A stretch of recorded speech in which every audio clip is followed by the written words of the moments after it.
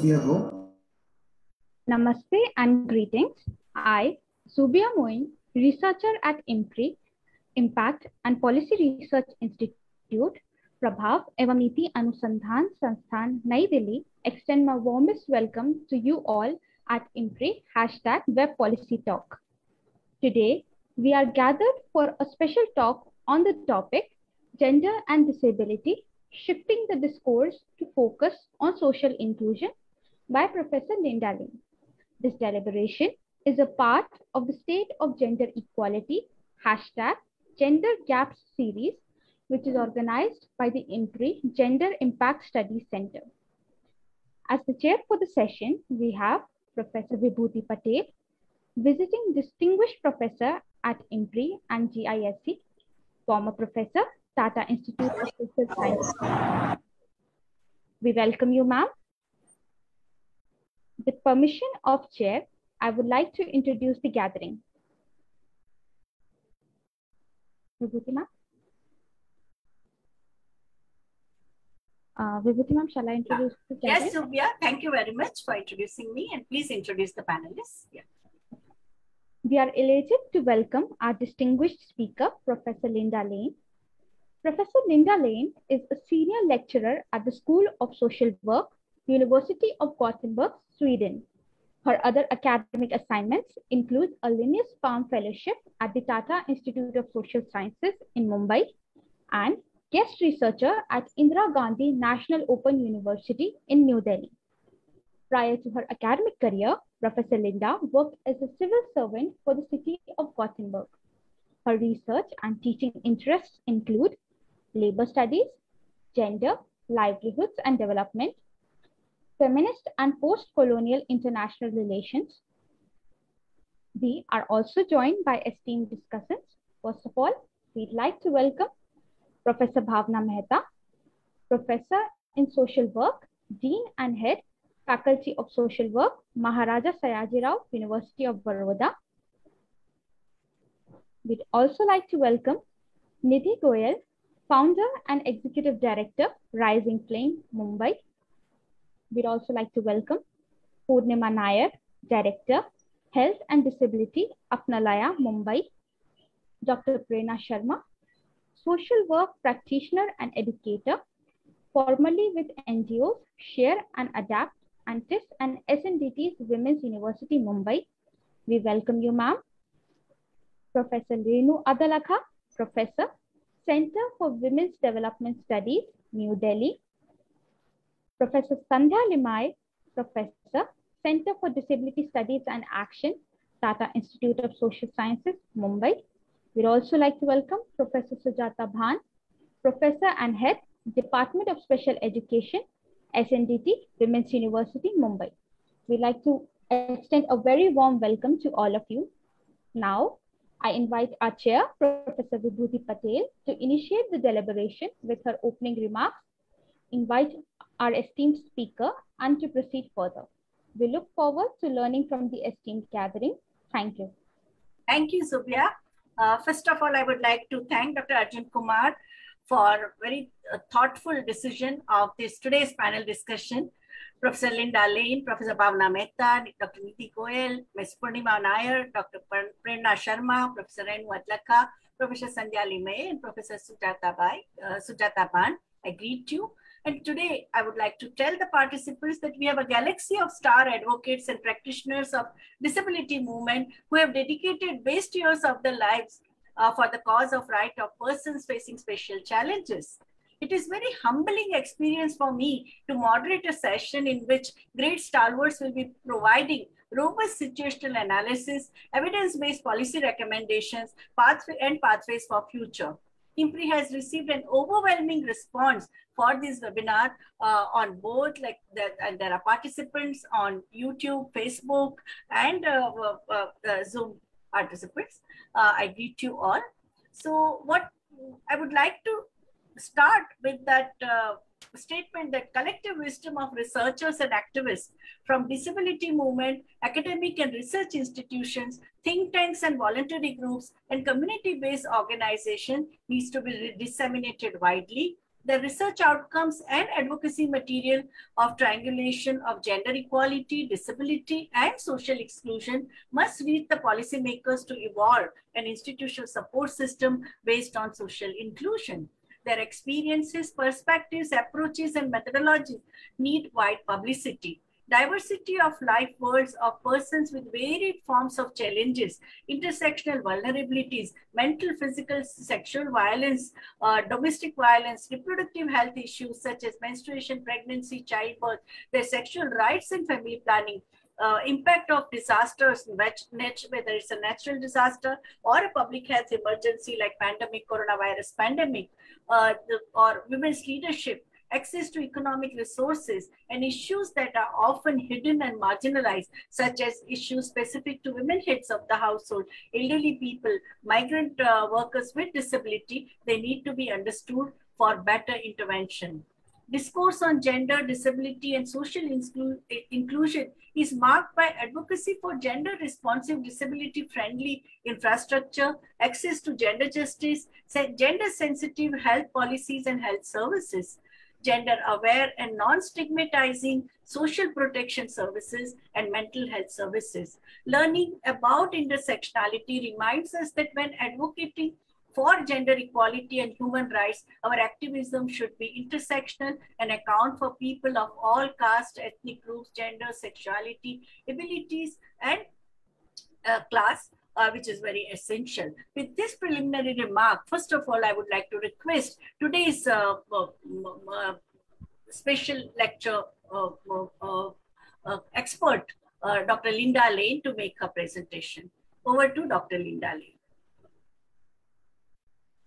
Thank you very, very much. I feel extremely humbled and at the same time very elated to be here today, because seeing the faces and knowing the institutions that some of you represent, it feels like a kind of homecoming.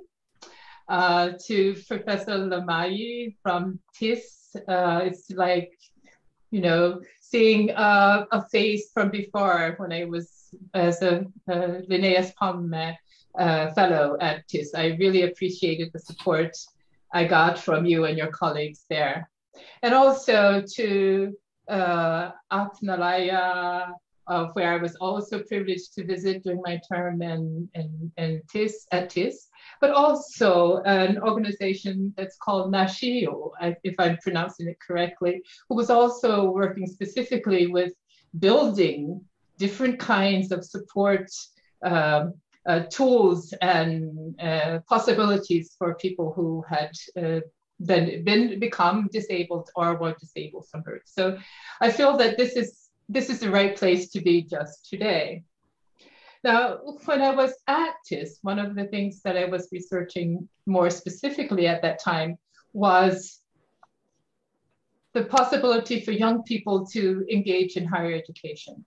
So together with colleagues from 6 other European countries, my colleague, Professor Maharaja Nachudri, I think I'm pronouncing it perhaps incompletely, but we wrote a paper about teachers' attitudes to students with disability in higher education. And unfortunately, the statistics that we knew then, that is the lack of students and the specific lack of children or young people with not only visible but invisible disabilities, is still the same. And this is not particular to India. That is very important that you know that.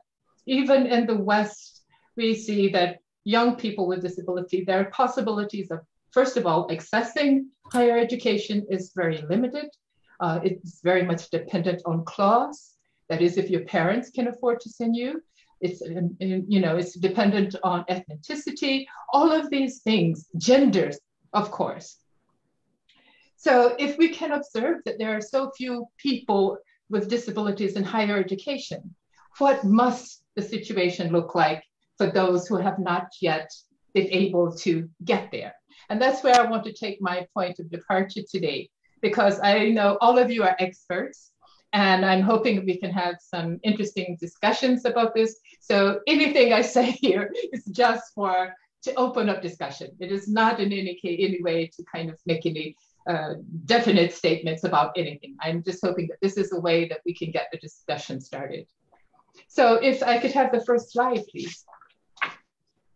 Number 2. Yeah. So what are we talking about here? And today we are specifically going to be talking about women and girls with disabilities. And this refers, of course, to women, including adolescent girls and young women. And it's about different kinds of disabilities.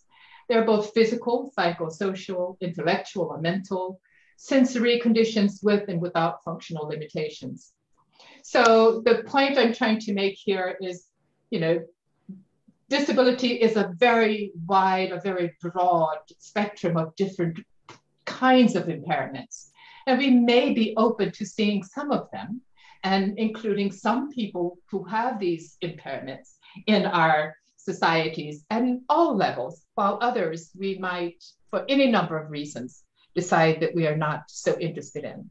And, this, of course, goes back to how governments foreign policy, how they finance interventions, support, what can social work do, what can other stakeholders, NGOs, other people outside of academia, how can we all contribute to improving the situation? So I'm just going to start by saying, first of all, if you see inequality as them, that is those other people, those that are not me, are not people like myself, or you see them as unfortunate others, oi, oi, oi, somebody to feel sorry for, then that is a problem. That is a problem not only for them, but also for yourself and for us. Thank you. Could you, next picture, please? Now, just to give you an idea about what the situation is for women and girls with disabilities. I mean, as I said in the beginning, we don't see them in higher education, or we see very few. Now, why is that? Well, first of all, around the world, when we look at prevalence of disability, if 19.2% are women and around, 12% are men, about. We have no clear statistics for every country about what the situation is. Now, this could be about, stigma. It could be about governments not wanting to count people, or maybe they're just not looking in the right place. But the point I'm trying to make is that the statistics are not complete. In all, probability, there are more, both the percentage is higher for women and probably the percentage is higher for men. Even if we accept that this might be a ballpark figure, then we know that of all the children, all of the women who are illiterate, the predominant number of them are women with disabilities. That is, these young people have not had access to any school at all. 1/3 of the children out of school have a disability. And that is across the board. I'm not talking about specifically India or, I'm talking about children in general. So even in America or in Sweden, where we have laws that are supposed to support all children, maybe they are there, but maybe they are in special arrangements. They are not part of what we would call the integrated school system. Without education and with a disability, girls and women are more likely to be more discriminated in, regarding access to education, regarding access to other kinds of resources.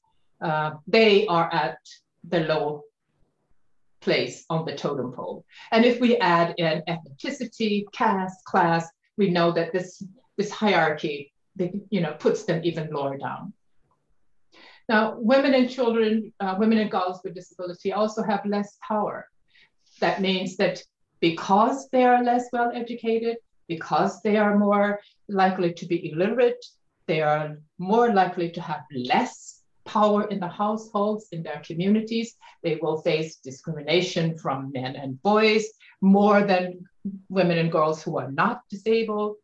So, I mean, it's kind of like levels of discrimination that affect women and girls with disabilities. Aside from that, they are 3 times more likely to be married off early. If somebody wants to marry them and take the responsibility for them, then good riddance. you know. So it is not just that they, you know, don't have access to education. They're also low valued. And they are also more likely to experience early pregnancy and to be subject to harmful practices to protect them. That is, you know, we have these predators who want to, in the argument for we're doing them good. Maybe they want to, they would push for family planning. They would push for kinds of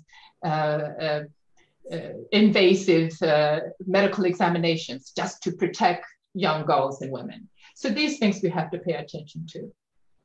And of course, again, all of these things add up. If you don't have education, then barriers, of course, to employment are real. You're more than likely, twice as likely to be unemployed if you're a woman with unemployment, with disabilities.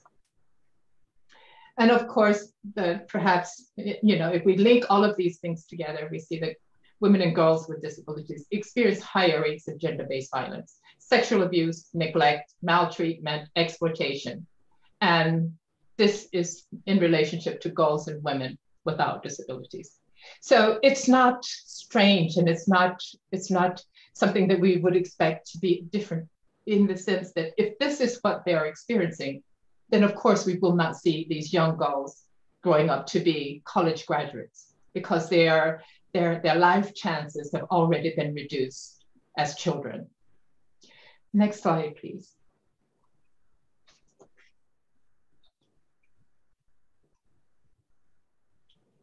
Now, when we talk about disability, and you know, there are different models, and I'm sure that there are lots of ways of thinking about what they can be. These are the ones that we've been using predominantly in social work. Of course, there are others, and you will see, of course, depending on locality, maybe one or the other takes precedence. Now, in the West just now, the medical model has been put aside because we are trying to understand disability not as a personal tragedy, but as a situation that is constructed by disabling barriers. That is, if we had a society that embraced people of all categories, including those with disability, then it wouldn't be a personal individual tragedy. It would be something that we as a society would be interested in becoming involved in. Now, we also have this kind of affirmative positive identity thing where, you know, a lot of people are seeing their disabilities as something that is socially constructed, but we're seeing these impairments as not as specifically as a limitation. To give you an example of that, we could think about impairments such as several different forms of autism, ADHD, and other kinds of, you know, mental, psychomental impairments, where suddenly, you know, to have the right kind of autism, you're seen as, oh, you are very much focused, you're the ideal worker in the IT section or whatever, because it is assumed that people who have these special kinds of gifts, if you will, have another view on life, another view, and they can use that in the way that they work in the labor market. So these are kind of valued identity markers, if you will. The one thing you might notice there when we are looking at these kinds of affirmative positive identities, they are very seldom inclusive of women. I mean, if we look at the, you know, the films and, you know, the Rain Mans and whatever it is, it's all about savant men. It's very seldom that we hear about women who are embraced in the same way. Now, the human rights perspective has been the focus of social work. And it has also been interesting for us as social workers to consider the medical model, to try to talk about the social model. But basically what we're saying that we are for human dignity. Every human person, every person alive has the right to live a life in dignity. So this would include taking, you know, into consideration cultural values, ways of looking at it, who's who, how we do things in Sweden, contra how you do things in India, or specifically maybe in Mumbai or Delhi. So we are open to that, but the idea is that everybody has the right to live a life in dignity. So whether or not these are models that you embrace, I think they do open up the possibility for us to look at what disability is and how we can discuss it in a number of different ways. So next slide, please.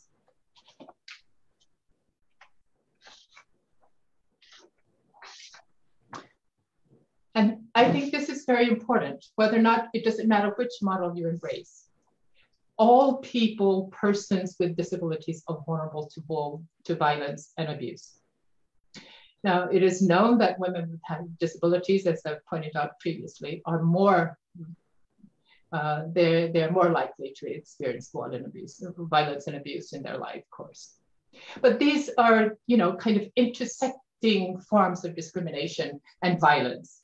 Every woman is not going to experience violence and discrimination in the same way. And every person who has an impairment will not be discriminated as another person who has another form of impairment. And the reason I'm bringing this up is because there is a discussion now around this kind of hierarchy of preferences that exist around the relative positions of people with certain kinds of disabilities. Now, this is, of course, kind of gender coded in some respects. And as I pointed out before, this kind of valuation or uplifting of this special forms of autism that allows people to focus, even though they may have other forms of socially unacceptable behaviors, is just one of these. Men in wheelchairs that have acquired their injury, that is, that they were not born with it, but they were doing something very manly, maybe riding a motorcycle or whatever, and had an accident and got their legs broken or whatever. But these kinds of acquired manly impairments are at the top. They are the ones we see. So these are often followed by other forms of physical disabilities like deafness, low sight, blindness. And then you have those at the bottom of the totem pole, things like diabetes, HIV, AIDS. We don't really want to talk about that. And of course, we have other cognitive disabilities like learning disabilities, dyslexia, dyscalculia. And these are more acceptable in some ways because they are not, we look normal. and we can assume that the person is functional. That you don't have to tell anybody that you have dyslexia or dyscalculia. On the other hand, people with invisible disabilities face more stigma than people with visible disabilities. So we are more likely to be accepting of this man in his wheelchair than we are with people with mental illness, for example. This is a way of life.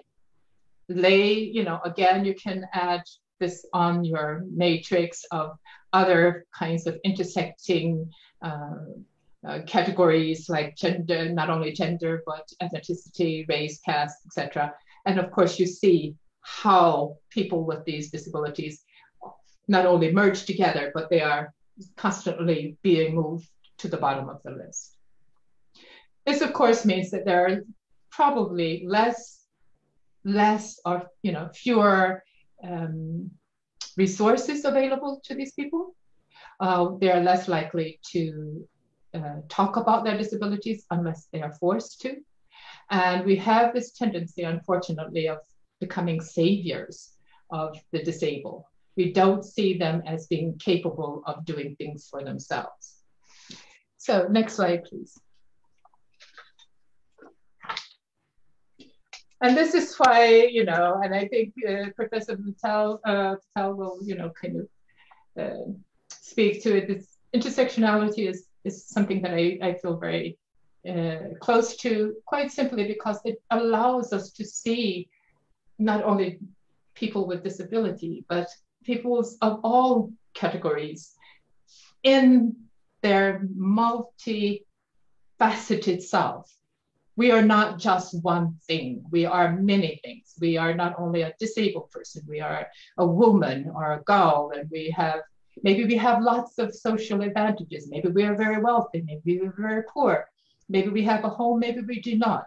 But all of these things play a very important role in kind of positioning us in terms of that slide that I showed around life chances. Who I am, how my multiple categories of differences intersect with each other will determine whether or not I feel or de facto are discriminated. Now, I've included some things here that we can talk about, like this double disadvantage. That is, when you have one or more or three or four disadvantages that are, grouped together to form this kind of marginalized identity. But I also want to mention this with prominence in the sense that, maybe one of your marginal identities is the one that determines how other people look at you. Now, maybe in the Indian context, we could talk about caste. If you're at the lowest end of the caste totem pole, then, that will determine a lot of other things in the way we look at who you are as a disabled person. In the American context, we can talk about race and class and things like obesity, for example. Now unfortunately, it's, we have this thing about fat shaming in the American context, where people with a disability who may be, obese at the same time, we don't see their disability, we see just their obesity, which, contributes to a lot of stigma, for example. Now, of course, intersectionality will not take this away, but what it does, it helps us to understand that, disability does not exist in a vacuum, that forms of oppression and disadvantage, such as poverty, trauma, police violence, and other factors also interact with disability. And this is, not just, where we are today, but, everywhere. And of course, this will depend a little bit in levels about where you are, whether you're in Sweden, America, or in India. The important takeaway here for me is the fact that one size does not fit all.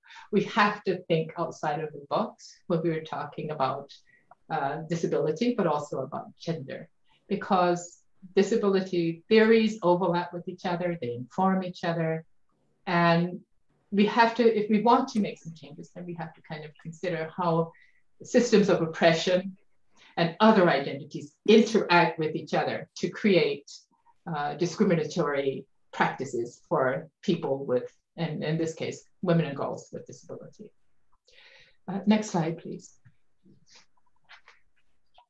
So, the whole idea was to talk about inclusion, but that is it's a very broad subject, and I'm not going to try to kind of, give any clear answers to that, but I'm just going to say that as social workers, this is what we try to do.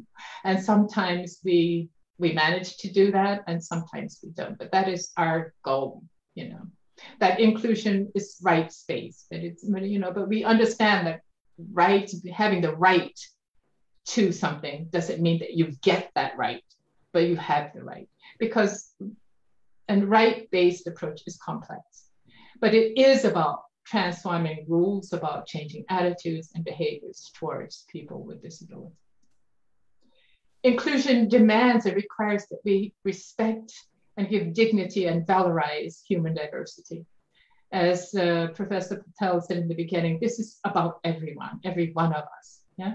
We have the right to live decent lives. It demands access to participation and appropriate policies formulated with women and girls, not for women and girls, but with them. And of course, if we're talking about people with disabilities who may be, at the low end of the totem pole, maybe we get a bit impatient. We want to do something so much that we become a for them instead of a with them. But I'm going to argue that with them is the best strategy. Because inclusion also requires appropriate interventions to remove barriers and prejudices which support women and girls' right to decent lives. So if we don't consider how we're going to work with them, anything we do for them is more or less guaranteed to not work. And then we'll be there. And as we've often done, we blame them because, you know, it's easier to blame someone who can't answer for themselves instead of maybe taking another look at ourselves and the interventions and the kind of supports we want to get and kind of think, well, how could we then have been more inclusive of what they really need and what they desire and what they want. So I'm, you know, just going to say here that the adage about nothing about us without us still stands. And that's something we should be looking forward to and engaging with. Next slide, please.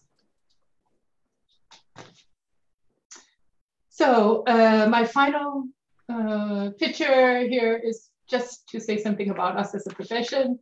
And, you know, even people who are not social workers who are working on these issues, I think you recognize yourselves here. I'm just, you know, taking my point of departure in the field of social work. And to, you know, nothing that I can say here is probably any different from what you're doing in your everyday work. But we should, you know, kind of take into consideration the most marginalized, the most unrepresented population groups, and then consider how we can, you know, improve disability awareness, capacity building. How can we train stakeholders, parents, teachers, volunteers? How can we, as researchers, work with participatory research? And how can we be inclusive of the community that these groups come from? And most of all, I want to lift something that I find really interesting here is the fact that women and girls with disability are poorly represented in national accounts. We need to look at how we can get well, I don't know, good statistics about the situation for women and girls in all national accounts. And so that it's not these general estimates that you know, kind of making based on somebody's approximate ideas about what the issue is. So make sure that women and girls are counted in national accounts. So I will finish by saying to ensure that inclusion is met for everyone, social workers and their allies in all sectors must observe, analyze, plan, and act, and evaluate by incorporating gender and disability in their multi-intersections. So everybody has to be there in every phase of response with the human rights-based approach. So we've got a lot to work to do, but I think this panel today will kind of take this subject and the discussion forward. So thank you very much for your time. Thank you, Dr. Linda Lane, for bringing out a very important insights about the so-called protecting them, and in the name of that, so many horrible practices which are going on. You have also unpacked the issue of various terminologies which are being used. You have also reflected on the models of disability and also the question of hierarchies of unspoken disability. I think that's a very important and new insight that you have brought in, and also the how to foster social inclusion. So I think it's going to give us a lot of food for thought. My first question is to Professor Bhavna Mehta, because you have been an academician in the social work faculty. And how do you respond to Dr. Linda Lane's presentation? And do you see any parallels in your work in a city of Baroda MS University? Yeah, thank you, VIBHUTI, for having me here. And thank you, Dr. Linda, for raising a very, very important topical issue, which I would like to admit that we don't discuss too much about. While people with disability are invisible, as you said, but women with disability are more invisible in all the discourses, as well as in and around us, also in society. So let me start with saying that the last statement that you made, nothing for, without us. That's so very important. So this entire inclusion in terms of inclusivity of having people with disability in general and women more so specifically is so very important agenda that we as a social worker need to really take it on. Of course, at the Faculty of Social Work, the Maharaja Sayajirao University of Baroda, which I represent, we do have a course where we talk about working with people with disability. We do have our fieldwork agencies which are working with people with disability, and our students going there and learning, and getting in that process, sensitizing themselves with the entire issue and how it can be addressed by the social worker. However, as an institution, playing a role of an advocate is not that very aggressive the way it should be. We started doing something on this, agenda maybe around 20 years ago with the Handicapped International, taking up City of Baroda, making it disabled friendly. And therein, Faculty of Social Work was part of that entire initiative. What we started 20 years ago is the agenda was to make the entire city more accessible, which is one of the things to start with. The parameters of having people, to see people more visible around us. So unless there are ramps, unless there are signboards, unless there are, footpaths which are more disabled friendly, the public vehicles which are friendly, you will not see people around. Baroda is also a city which is on its way to become smart city. But at the same time, let me admit, if I review back the situation after 20 years, I don't think we have made much progress. So in terms of the four parameters that you also indirectly touched upon in terms of working with people with disability, which start with accessibility, affordability, availability, and quality. I think these are the four areas where a lot needs to be done. And if we look at each and every aspect of people's life, right from infrastructure to having people inclusiveness, with you as part of your team member, with you in your institution, as a students, as a faculty member, as admin staff. The entire 4 A's is not that very, conducive environment which will facilitate inclusiveness. So having said that, admitted that, we have a long way to go, as I completely agree with that last statement also, what you said. At the same time, there are success stories, there are initiatives about which I'm also very happy, and would like to cite some examples also to say that, however, we need to still scale it up. And with my own little work in this field, and more so in the field related to diversity and inclusion, which talks not only about people with disability, but also gender per se. There is a model which I'm proposing, and that begins with a vision. That is a vision to have an inclusive society, vision to have a society which is more diversified, which of course has people with disability, and more so women with disability, queer populations, LGBT community, all kind of groups which are not visible in a society as much as they should be. So a vision that how we could have them along. And unless we don't have that vision as an organization, as a country, as a policymakers, it will not have its cascading impact till the bottom down. And if you have that vision, you need to, along with it, have a dedicated resources.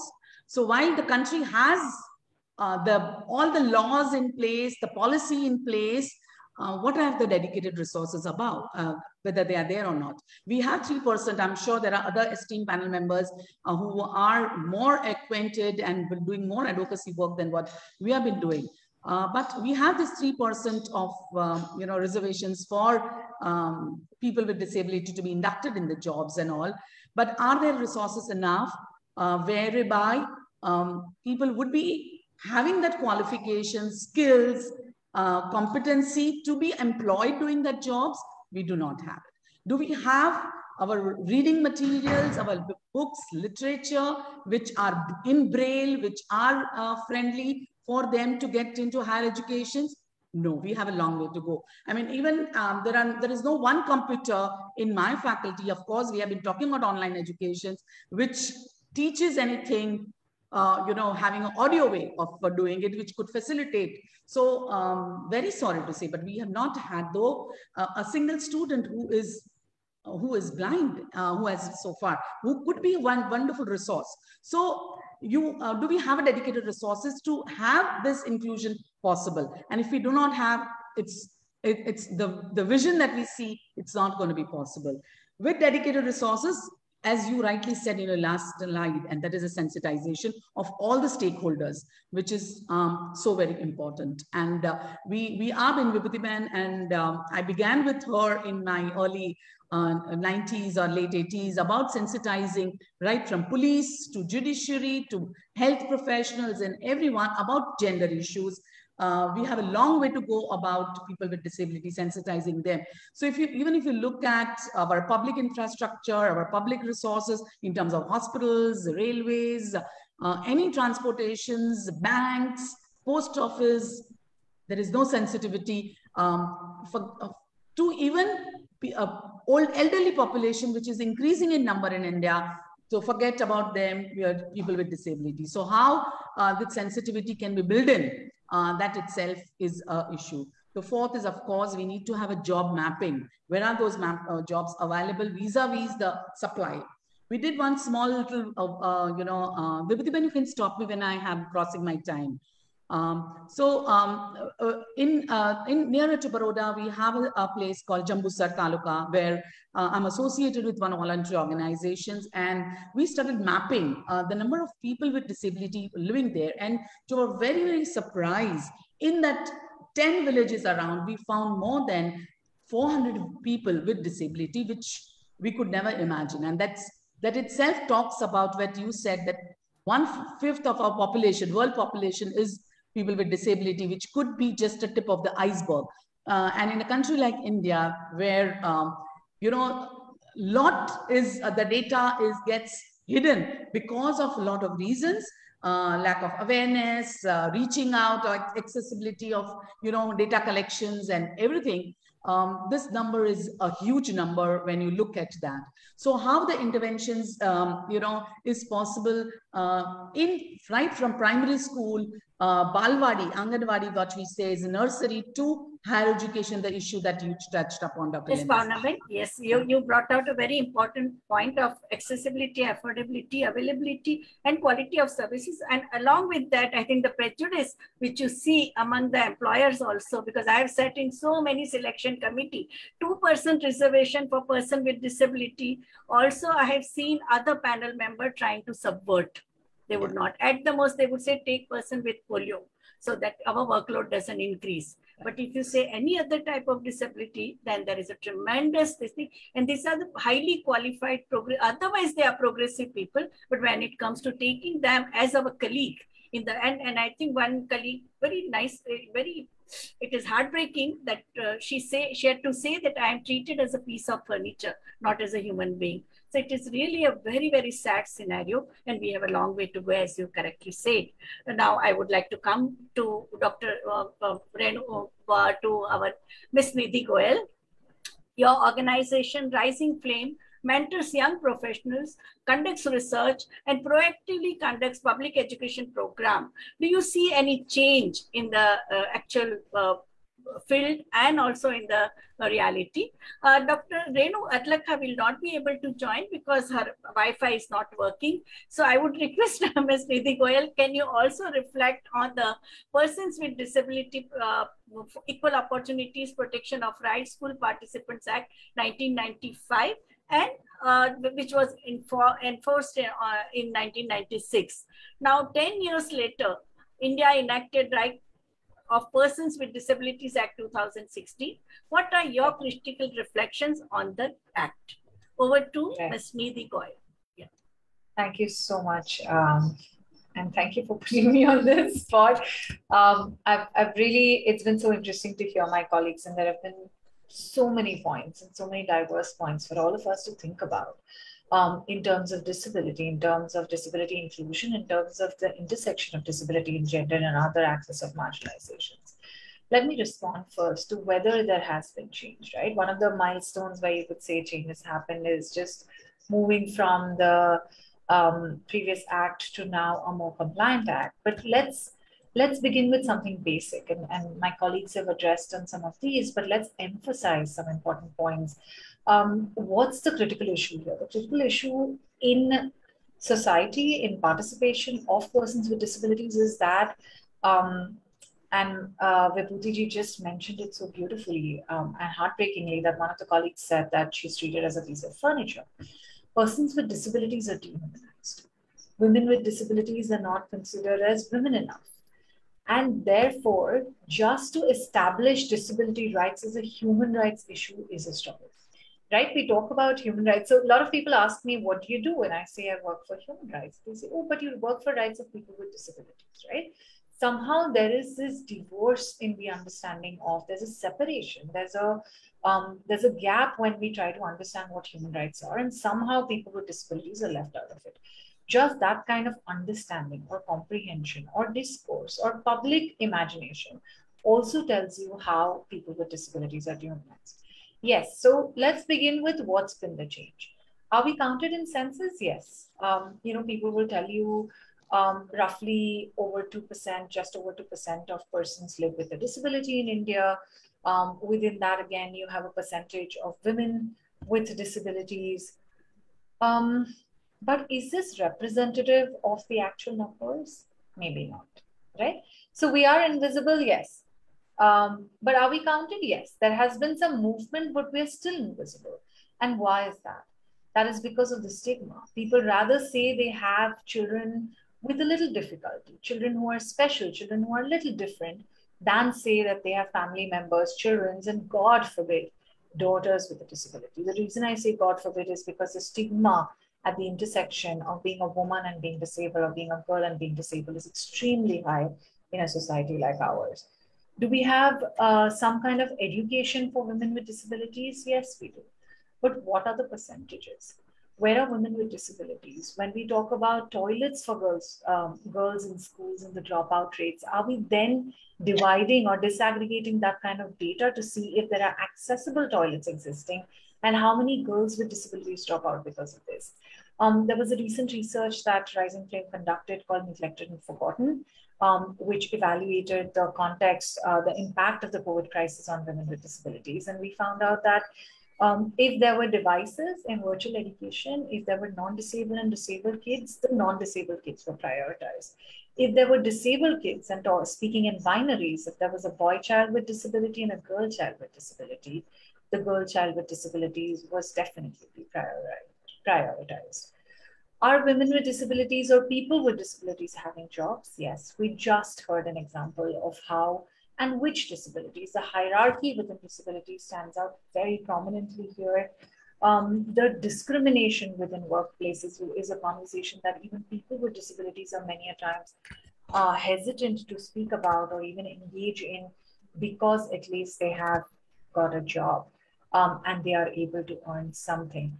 Do we have political participation of people with disabilities, particularly women with disabilities? Yes, we have 1 or 2 or 3 Mahila Sarpanches with disabilities, or some women as part of child welfare committees, and so on and so forth. We definitely see a change. Change is happening in policy, in law, in society. But the point is that the change is happening at an unacceptable slow pace, right?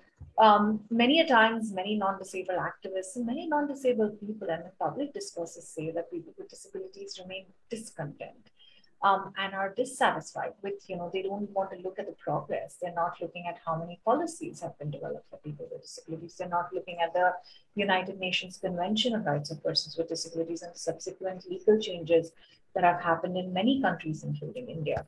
But the point is that people with disabilities, and particularly women, are constantly asked to live on this access of at least. The at least phenomena, as we like to call it, is that at least there is a change. At least you are seen.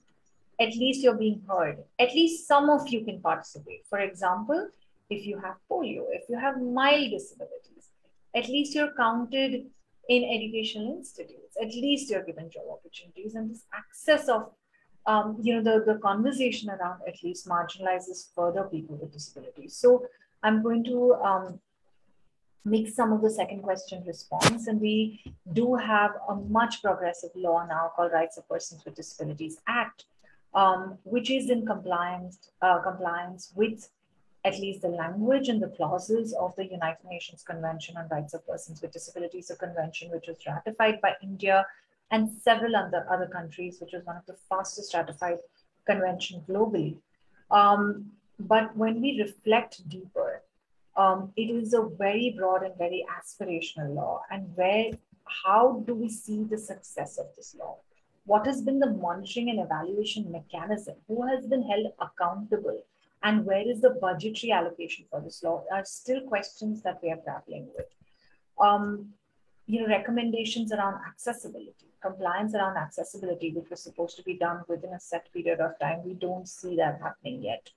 We have progressive penal clauses around harassment, discrimination, assaults on people with disabilities. We have gender included in the Rights of Persons with Disabilities Act. Having said that, we still have clauses where legal capacity is defined, but very vaguely, where supported decision-making is defined very vaguely, and where we still have the autonomy of certain women with disabilities protected with a major loophole that practitioners could overtake. And I'll give you this specific example because as an activist working on rights of women with disabilities, as a disabled woman myself, as a disabled feminist, in every avatar and identity, I am very, very, it's a very difficult thing to accept that the Rights of Persons with Disabilities Act talks about termination of pregnancy of women with disabilities, right? And talks about the autonomy that nobody else can decide on their behalf, except in cases of severe disabilities, where a registered medical practitioner and the family members / guardians can take the decision, where the law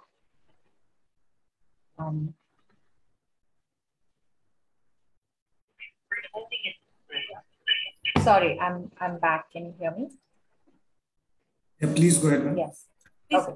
So where we don't have any definitions of what severe disability looks like, right? And so when you say that women with disabilities have a right to choose if they want to terminate their pregnancy, except in severe disabilities where you don't define what this means. First of all, such an exception is not acceptable. Secondly, not defining this exception means that you want to put all women with disabilities and take away right from their bodily autonomy to their reproductive right. And this is again where such a progressive law hints back to women with disabilities are not women enough, exhibits how social mindsets, how public perceptions, how backward the understanding is on women with disabilities and how it continues to influence laws and policies. We have had recently, after the Nirbhaya, the horrific Nirbhaya gang rape case that happened in India, we had criminal law amendments, and they've been extremely progressive and helpful in cases, particularly for women, and particularly because they address specific needs of women with disabilities while testifying in courts. And we saw in a research published in 2018 that the implementation is very poor. And again, circling back to why are these gaps? What is not changing? What is not changing at the rate it should? What is not changing for these changes to be successful is public behavior, is social mindsets. What happens to access to justice when the justice officers or actors within the justice system still hold the prejudices against women with disabilities, where a woman with a disability is either considered asexual or hypersexual, and so hence a rape report is not either filed or not taken as seriously, or women with disabilities are not considered women enough, and hence a more quote unquote productive man who has raped her, who contributes, who is assumed to be contributing more to society, is not penalized or prosecuted ahead by the justice actors. It's really important to understand that women with disabilities in all of this, in the change to become real for people with disabilities and people with disabilities standing in multiple intersections. We're talking about gender, but I've still not even touched upon, and I don't want to say I'm talking about all genders because I am specifically talking about women with disabilities, those standing in multiple marginalizations. What happens to a Dalit person with a disability, a Dalit woman with a disability when she wants to access these laws and policies? Most often they can't even reach the police stations because they are in upper caste, upper class spaces. we are talking about a certain access, which is a broader term, which includes accessibility and not just ramps, right? In this age, digital accessibility, physical accessibility, informational access, infrastructural access, all of this is important. Access to healthcare, access to disaster response. What happened in the times of COVID? When vaccination started, which was life-saving and was a big thing, the COVID app where one had to register was not accessible to people across disabilities. Helplines for COVID were not accessible to deaf folks. We spoke about mental health, and mental health response was not inclusive. So thinking about access overall is extremely important for people with disabilities, access to spaces and discourses. And here I circle back to what my colleague said, being very mindful of time, that all of this access, the change cannot happen, and probably we are lacking in the change or lacking in realizing the change or making it real, is because we are planning this change probably for people with disabilities without them. And so inclusion, meaningful participation, and decision-making, autonomy, choice, and decision-making power of people with disabilities, particularly those standing in intersections, is extremely important for change to happen, for us to move a step forward in making the right real, the access real, and inclusion real. Thank you, Ms. Nidhi Goyal, for bringing out a very, very robust and detailed analysis with meticulous documentation based on your experiences and the work that Rising Flame has been doing. It's a unique contribution that Rising Flame is making, not only for our country, but it's an example for all Asian countries and all the developing countries, the kind of under tremendous limitations of the institutions, like the macroeconomic institutions, you are doing a commendable work. And you have brought the very important gap analysis and the question of people's perception, as well as the social mindset, how it's a long way to go. We have to change that. And I think it's very important. Now I come to another practitioner, Dr. Purnima, who is from Apnalaya. And Apnalaya is also doing an important community-based intervention for handholding and empowerment of people, women with disability. Over to Ms. Purnima Nair. Thank you. Thank you, Professor VIBHUTI, for having me. A quick introduction about Apnalaya. Apnalaya is an organization working with some of the most marginalized populations in urban slum populations. Am I audible now? Yes, please go ahead. Yeah. And talking about disability, we have an extremely robust and holistic approach when it comes to the intervention itself. And I'll try to briefly talk about it. And of course, trying to bring up some of the points that Professor Linda, you have raised, and some of the other panel members have also brought up. Of course, through the lens of human rights throughout the intervention.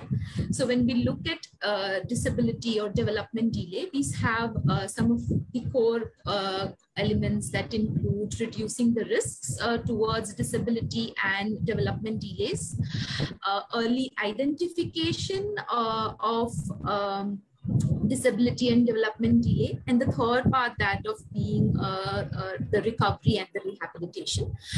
So as a community-based organizations looking at an integrated approach, we start engaging with families and women, particularly right from the beginning. So how do we bring in that element of awareness and support right from the beginning?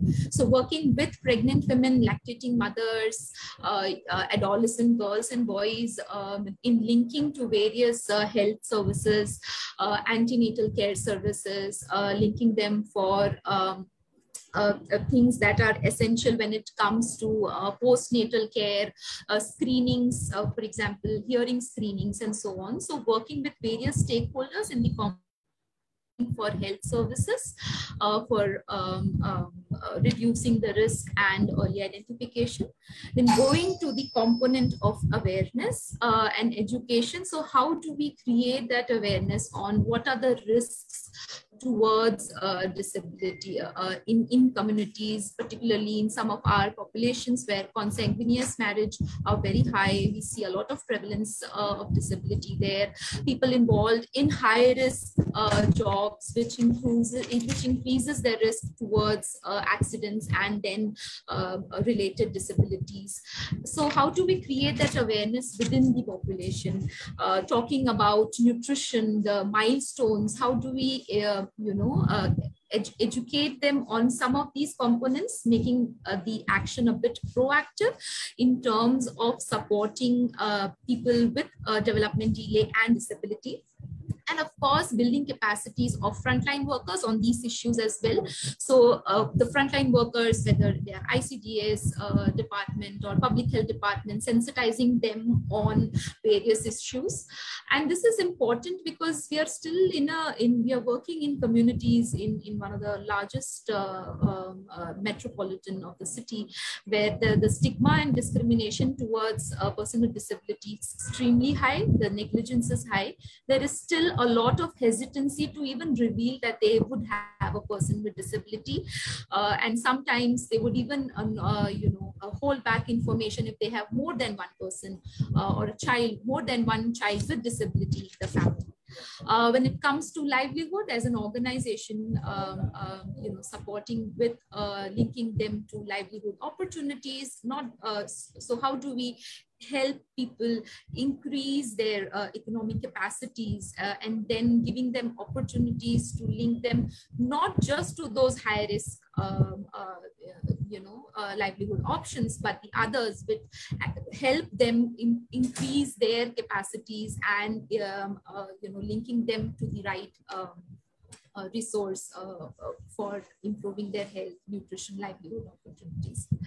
And then coming to the social part, of course, community awareness when it comes to disability, development delay, and so on, that becomes critical.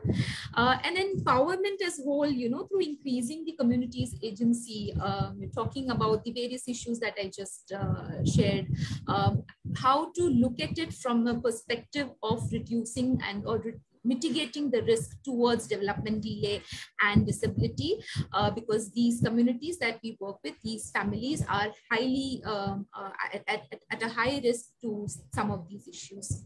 And coming to the specific part of recovery and rehabilitation, it starts with the component of enumeration, right? How do we start enumerating them in the first place? We did do a research a while back, which talked about disability certificates. So only 8% of people with disability said that they had disability certificate. And if you look at enumeration, the government is using the data that is saying that these are the individuals with disability. So the high undercounting this is one of the causes which is causing the high undercounting.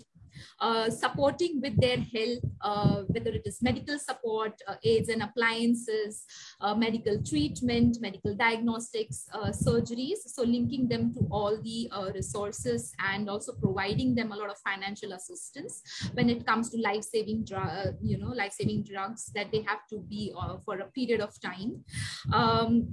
And linking them to other agencies who do bring them, to support. I would like to ask that even during the 2 years of pandemic, your disability unit was working, was it? Yes, there was not one day that we could, keep our things shut. It was ongoing throughout the 2 years. And this particularly was important during those 2 years. There was no way that we could stop it, because when everybody, various government agencies and stakeholders are totally involved in COVID, the health requirement and the humanitarian crisis, the bringing in the importance of working with persons with disability, that became even more critical. So it would be, one of the panelists talked about, remote, we have virtual classes. How do these children have access to virtual classes? Do they even have the digital access? Do they have are they linked to education institutes that provide support for children with special needs and so on. In education, of course, we have had children. When we do the house door-to-door surveys, we get to know that some of the children, 3, 4, 5, have never been outside of home. You know, they are kept within the four walls and have never been in a group. So talking to them about education, we still have a long way to get them to that phase. So then they become a part of our daycare facility, which provides early education, supporting caregivers, and having them onboarded, because that becomes very critical in sort of hand-holding support for the entire journey that we are looking at from childhood to livelihood. And of course, linking them to whether it is a mainstream school or whether it is a special school, and linking them to entitlements like schools, educational scholarships and so on. And then in livelihood, again, we have linking with various vocational training, employability opportunities, and supporting them in entrepreneurial projects. So how do we, empower them? How do we bring in that spark of having them also think of an entrepreneurial opportunity as even a possibility for them? So it could be, you know, somebody, a small support that goes in is if we had an individual with disability who was supported with a sewing machine, and then linked to government agency for procuring loan, who is now in the process of procuring her second sewing machine, right? So then that's a journey that we want to support throughout. And then these initiatives sort of help us also bring the groups together. So when it comes to the social elements, so how do we give them opportunities for social, so the cultural and art platform, how do we get them to perform there? How do we get them to engage? So every year we have a sports event that we do, not just for children with disability, but where other children's also, children without disability, participate together to experience how it is. You know, we had this an example was there was a track race, and where, you know, you would sort of put the child without disability in a position where they do experience what it is to run without a limb, right? And then how that is. So it was more a part of getting all of them together, you know, having drawing competitions and so on, with both children with and without disabilities, performances, a stage performance, and as an opportunity within the community, and bringing them outside of the slum population. Let others also see the kind of capabilities these kids have, the young groups have. Even you have to organize sports activity also, no? Yes, sports, cultural, and art is something that we try to bring in also as a part of the social inclusion. And of course, empowerment, and like some of the panelists have also said, have you created training modules for the beginners? Yes, and so internship training program, mentoring of interns. We do have a in-depth volunteering training that goes in. So these are individuals with disability, without disability, and people who are from the community, you know, who would be a caregiver for a person with disability, somebody who does have some sensitivities, but does need some direction of how they can support.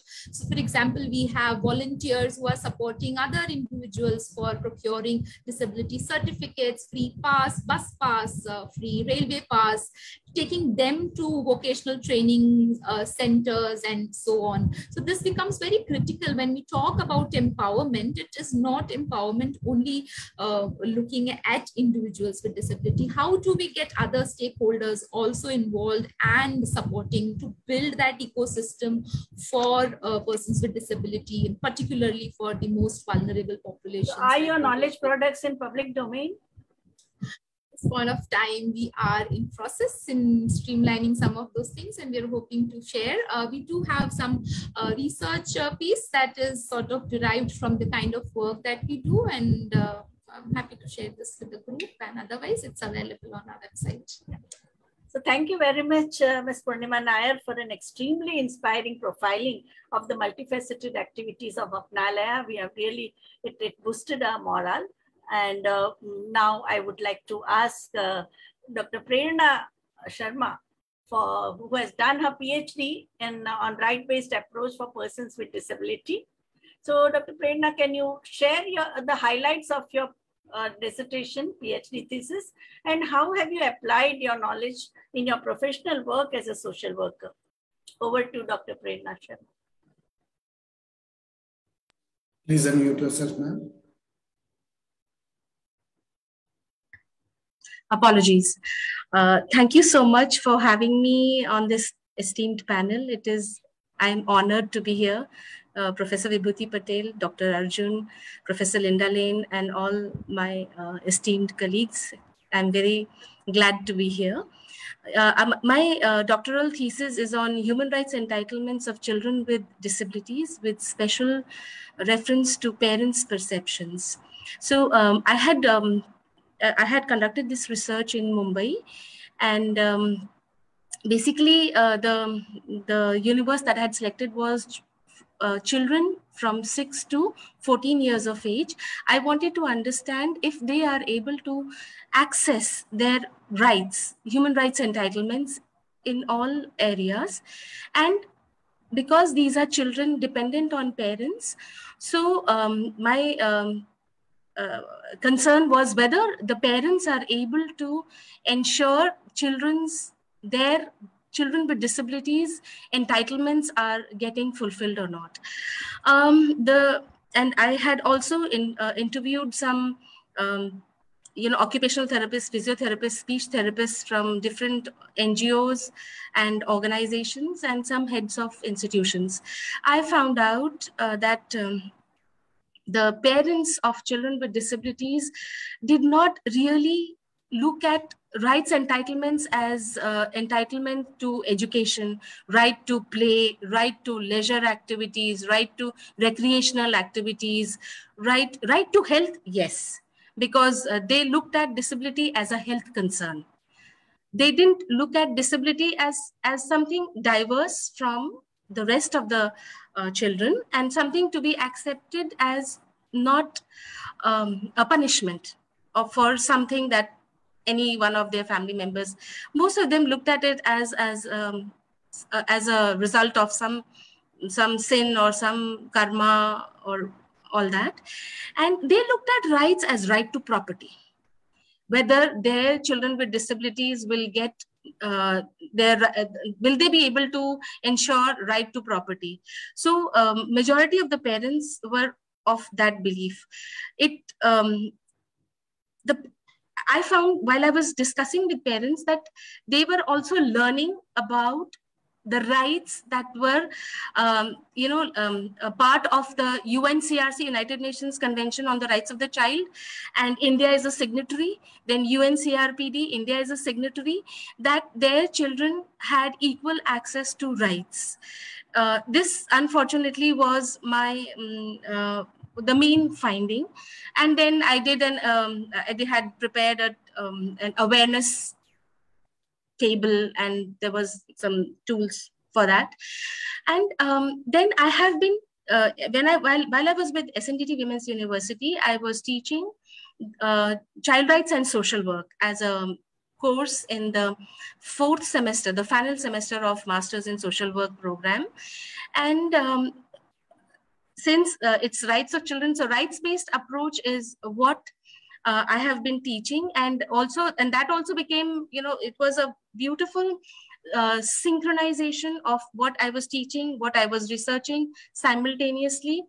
And I realized, although we had this beautiful act in place, but the implementation was a serious concern, because already the Ministry of Social Justice Empowerment had been created, and children with disabilities and all people with disabilities were being looked after by the Ministry of Human Justice and Social Empowerment. Whereas when it came to education for children with disabilities, that also was under the Ministry of Human Justice and Social Empowerment. But for the rest of the children, the education was under, at that point in time, Human Resource Development. And the children with disabilities somewhere were falling between the cracks, between two ministries. Their their need for education, their especially education was was not being recognized as a rights-based entitlement of children with disabilities. When it came to play, leisure, it was assumed that since they are unable to join children because of the limitations that their disabilities have imposed on them, they could witness, but efforts to include children in activities, whether it was arts, whether it was extracurricular, whether it was co-curricular, whether it was sports, was not being made. I was so very glad just now when Ms. Purnima Nair was sharing about the sports activities of children with and without disabilities. I think it is the most beautiful way of sensitizing children with disabilities to the needs of children with disabilities. Children without disabilities learning and even that experience of doing track events or other sports activities along with children with disabilities will make them better accepting adults. Because of this experience, it was really beautiful. Inclusion still is a very if we have to ensure rights fulfillment of individuals with disability, children, women, then inclusion is critically important. However, inclusion as of now is still being used as a vision, but ensuring that that vision gets translated into practice, we still have a long journey. The concept of universal design, I have seen it, I have read it in papers, in policy documents, but where the implementation is still a long way. And when we come to the rights-based approach, like I mentioned, the most important things when you're talking about rights-based approach, there is this concept of PANEL, P-A-N-E-L, which is an acronym for participation, accountability, non-discrimination and equality, empowerment, and legality. How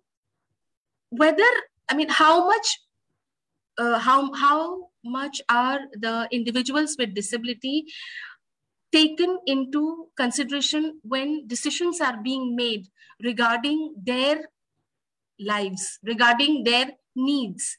So although we have this adage, nothing about us without us, it's a very powerful statement. How much are we actually being able to include people with disabilities in decisions that are being made about them? Again, like our other panelists have said, we still have a long journey. Non-discrimination, people are still being discriminated.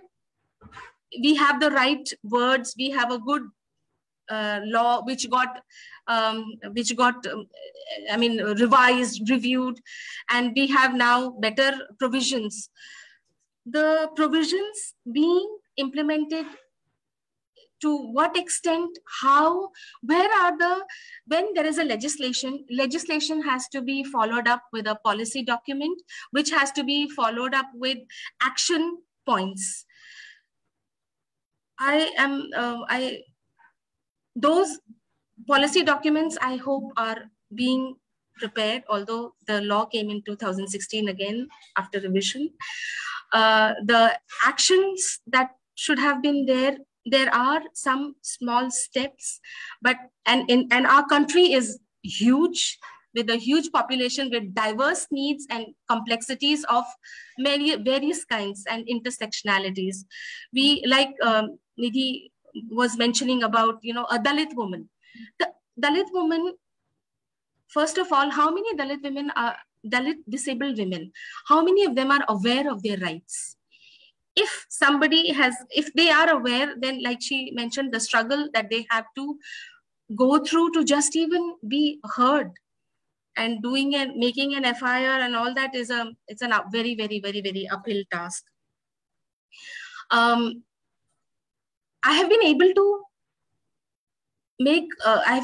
sensitize, I think 8 or 9 batches of students through my work at SNDT Women's University on rights of children, rights of all marginalized children, including children with disabilities, how to ensure that rights-based approach, what is the framework, how to implement it, how to measure where rights are being fulfilled, to what extent are they being fulfilled, and how to bring about change through a discourse in the community, with the involving the people, ensuring that their voices get represented when plans and decisions are being taken. In this way, I've been able to make a difference.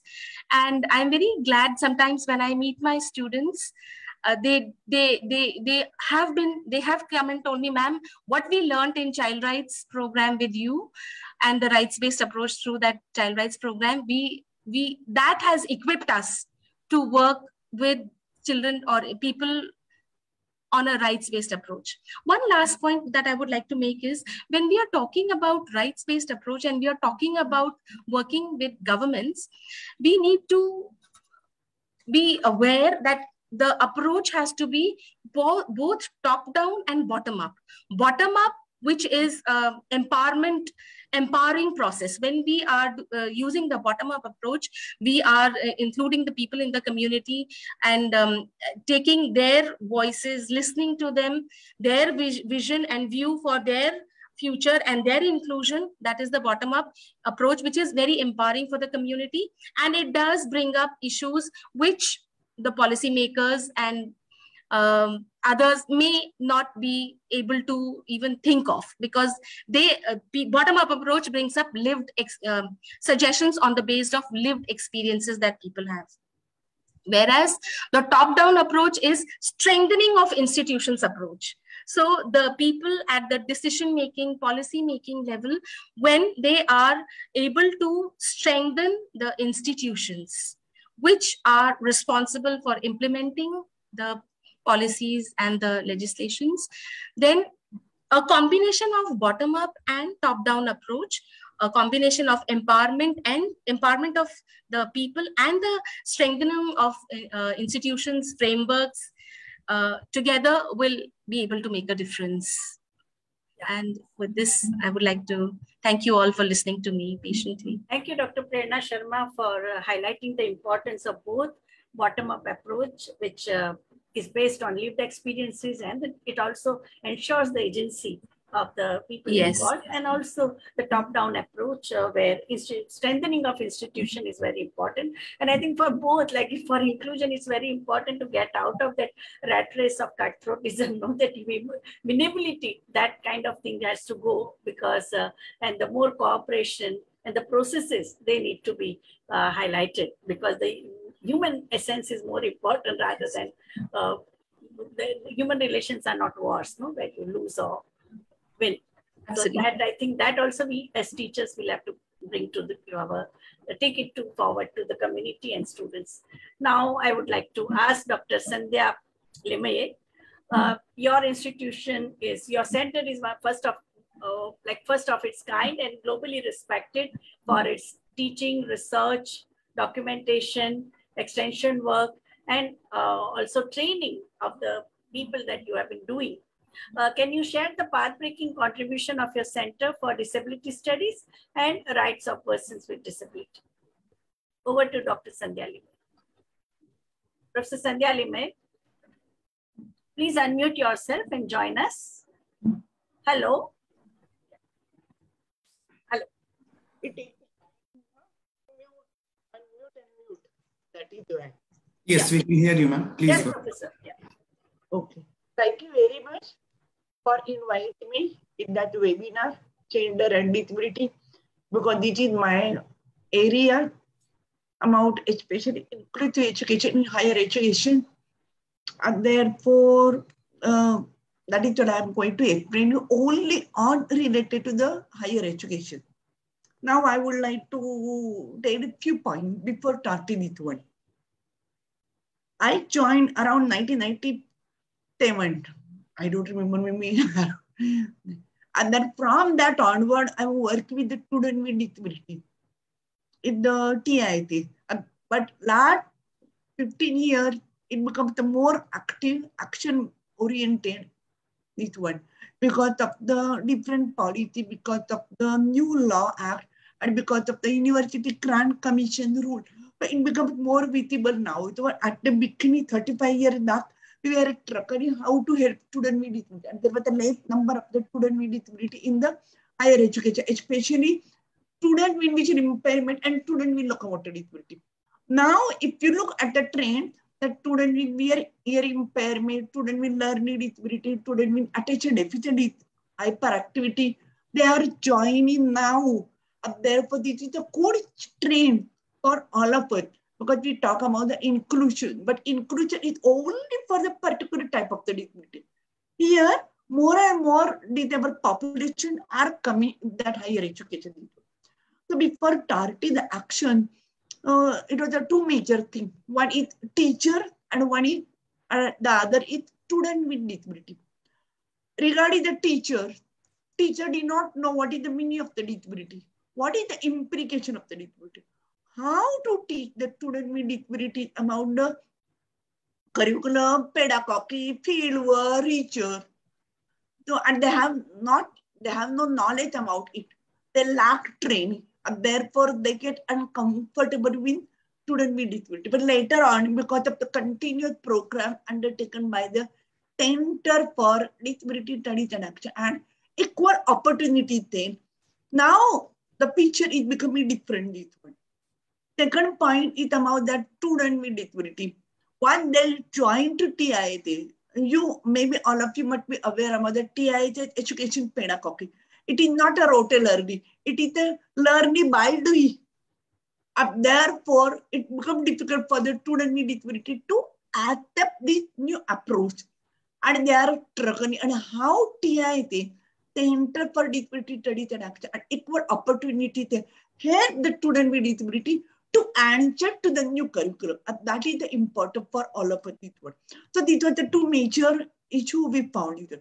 Now, when you talked about the path-breaking contribution, we tried based on the needs of the student with disability.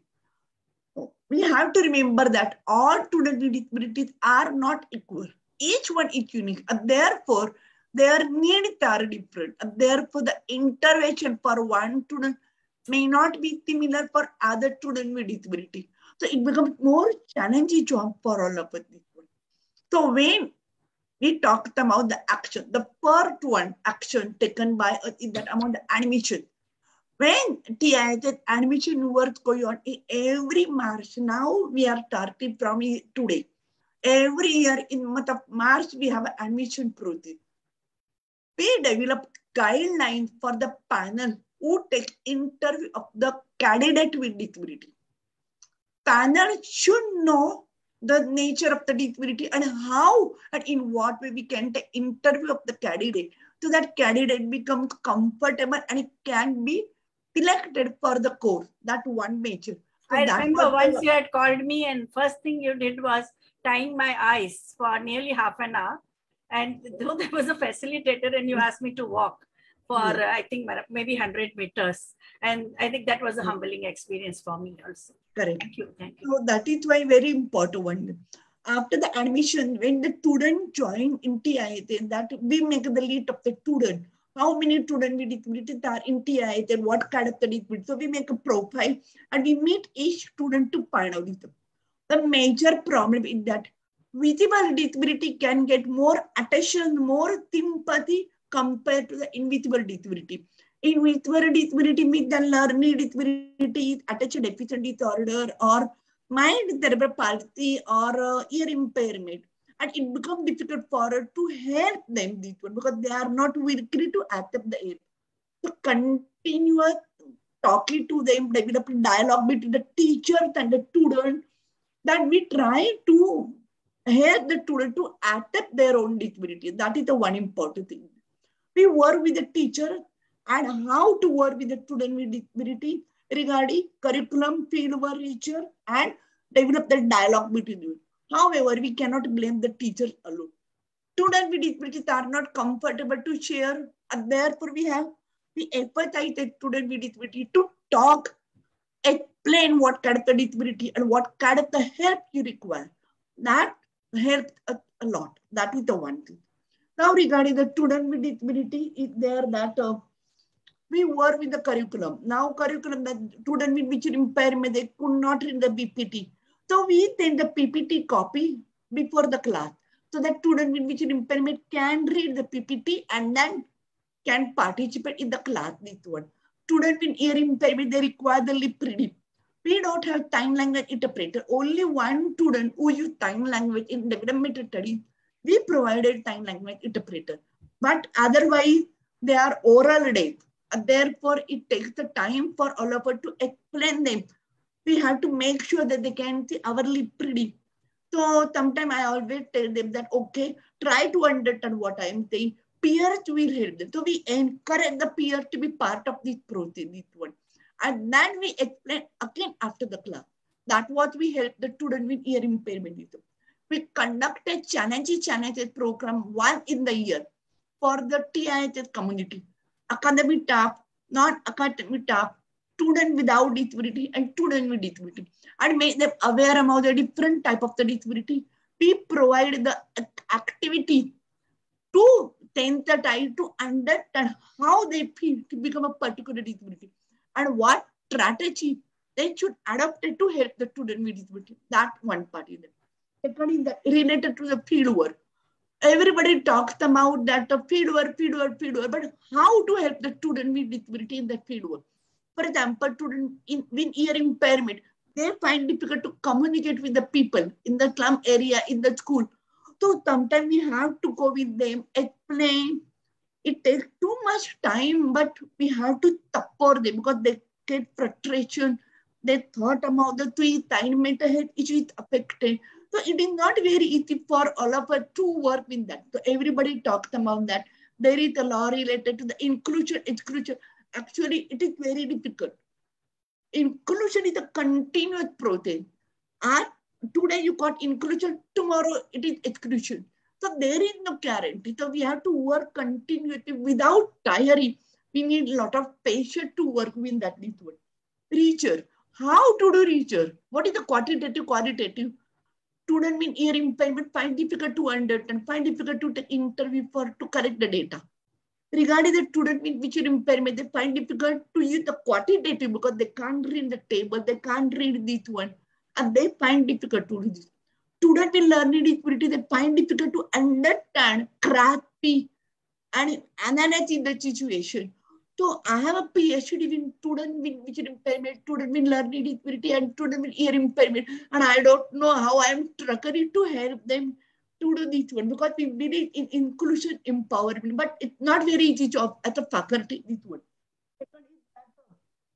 One is that we also try to provide the accessibility, not only physical accessibility, but any kind of accessibility related to the web accessibility, social accessibility. We conduct a Mahfil program once in the year so that all students with disability can perform their talent, can present their performance, and they can get confidence. Yes, they can do. That was important for all of us, this one. And that we have the library facility for the student with visual impairment. Jaws related is their font. You can make a big font to read this. So we have a lot of facilities. Do you have books in Braille? Yes. Yes. And that there is also another one is that when we conducted the challenge program, we always explain all the students to the people first language. Don't call deaf, dumb, blind, or this one. We always use people first language. And that is very important. And we try not to use the word handicap or anything. It is very important for all of us because this is the way of the sharpening your skill. and changing your attitude. And that is third, it takes the time to imbibe that attitude. But we have to make an effort to do this one.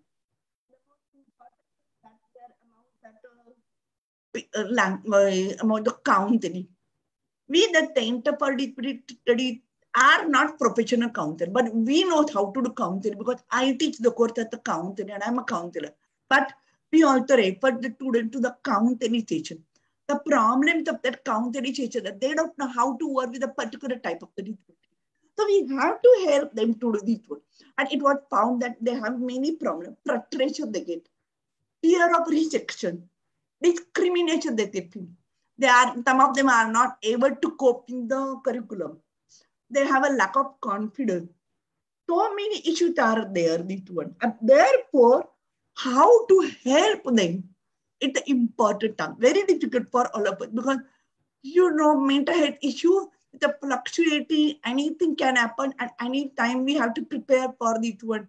We cannot guarantee that there is a particular issue you will get. So sometimes we are also getting shocked and we have to learn how to live in them. Okay.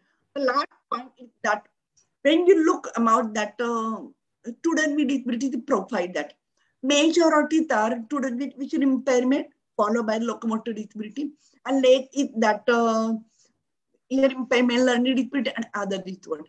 What is there is that male with disability is more than the female with disability. Majority have a visual impairment, male with visual impairment are more than compared to the other one. If you talk about the gender, this one, it is also noticed that male with disability also get a lot of problem, masculinity problem. They are expected to perform at the male, at the masculinity. And when they come to the TIS campus, they get conflict, they get low self-esteem. Because other male also point out this one, that you are male, but you are not able to take the process. And through socialization process, we develop the negative attitude towards the people with disability. That also reflects in the campus. So we have to do a lot of work with this one. And men with disability often do not share too much. They do not cry because of the socialization process. So how difficult job for all of us to motivate the student, male student with disability. This one. For the female with disability, compared to the male with disability, women with disability get quickly adjusted to the environment. Maybe it is because of the through socialization process that you are woman, you are supposed to learn how to live in that environment. And it is really help the girls with disability to adjust to campus quickly, this one. However, they are also have experience of the discrimination, abuse, and they feel that relationship issues also there, and they get less sympathy compared to the male with disability. People are ready to have male with disability, but not women with disability. Maybe they have fear of the abuse, or maybe they don't have any particular reason that they are women. It's okay. Whatever the issue is there, but they are not open to share why they have this negative attitude of people. Mental health issue is very common among the women with disability because they get a lot of parental issue, a lot of parental opposition. And some of them run away from the home to get better education, hope that they will get this one. So this was the overall my observation of it. The last point is that after few years, when they passed out and left TIS, after few years, some of them meet me. They had told me very strongly that, Madam, TIS life was very tough, but we learned how to live in the diversity population, how to deal with the stigma, how to deal with that discrimination, and how to become more independent. When we left TIS, this experience, this exercise really helped us to become a more independent outside TIS world. And thanks to all of you, that was what they told me. One is there is that one deaf boy, one deaf blind boy. I'm talking about a deaf blind. Now he becomes the, what is the UPSC exam. He becomes the officer, like an IS officer in Assam. He came to TIS and he mentioned my name in that. It is because of the Professor I'm here today. So that was the great acknowledgement. It is like a, you know, we got a reward of our hard working. Thank you very much. Excellent, Professor Sandhya Limay. Any interaction with you, even being in your doctoral advisory committee, has always been an excellent learning experience, extremely inspiring experience. I get my tonic for the future work and how to, one learns a lot about you. And I think here, even in the chat box, there are comments about, with Dr. Garima has written, with Professor Sandhya, now the statement, nothing about us without us is justified. Thank you, panel. And I think that it's a very distinct. Now, the last panelist today is Professor Sujata Ban. They are offering AMED and I think and diploma and certificate courses in special education. The most important thing is that it is not only classroom teaching, but the work which they do in terms of training and extension work, and their project, Arushi project, that is extremely important, and it is SNDT Women's University's jewel in the crown, the Department of Special Education. Over to head of the Department of Special Education of SNDT Women's University, Professor Sujata Ban. Thank you so much for your kind words. First and foremost, thank you to IMPRI for giving me this opportunity, and thank you to Professor Vibhuti Patel for asking me to be a part of this esteemed panel. I'm really, really honored and thankful. I would reiterate a lot what Dr. Limay has just said. She coming from the training institute and me also coming from a training institute. So there are very, common points which I agree with her. So if time allows and if you give me permission, can I share my screen? I have a small presentation to talk about the work happening at Department of Special Education. Just let me know if it is visible.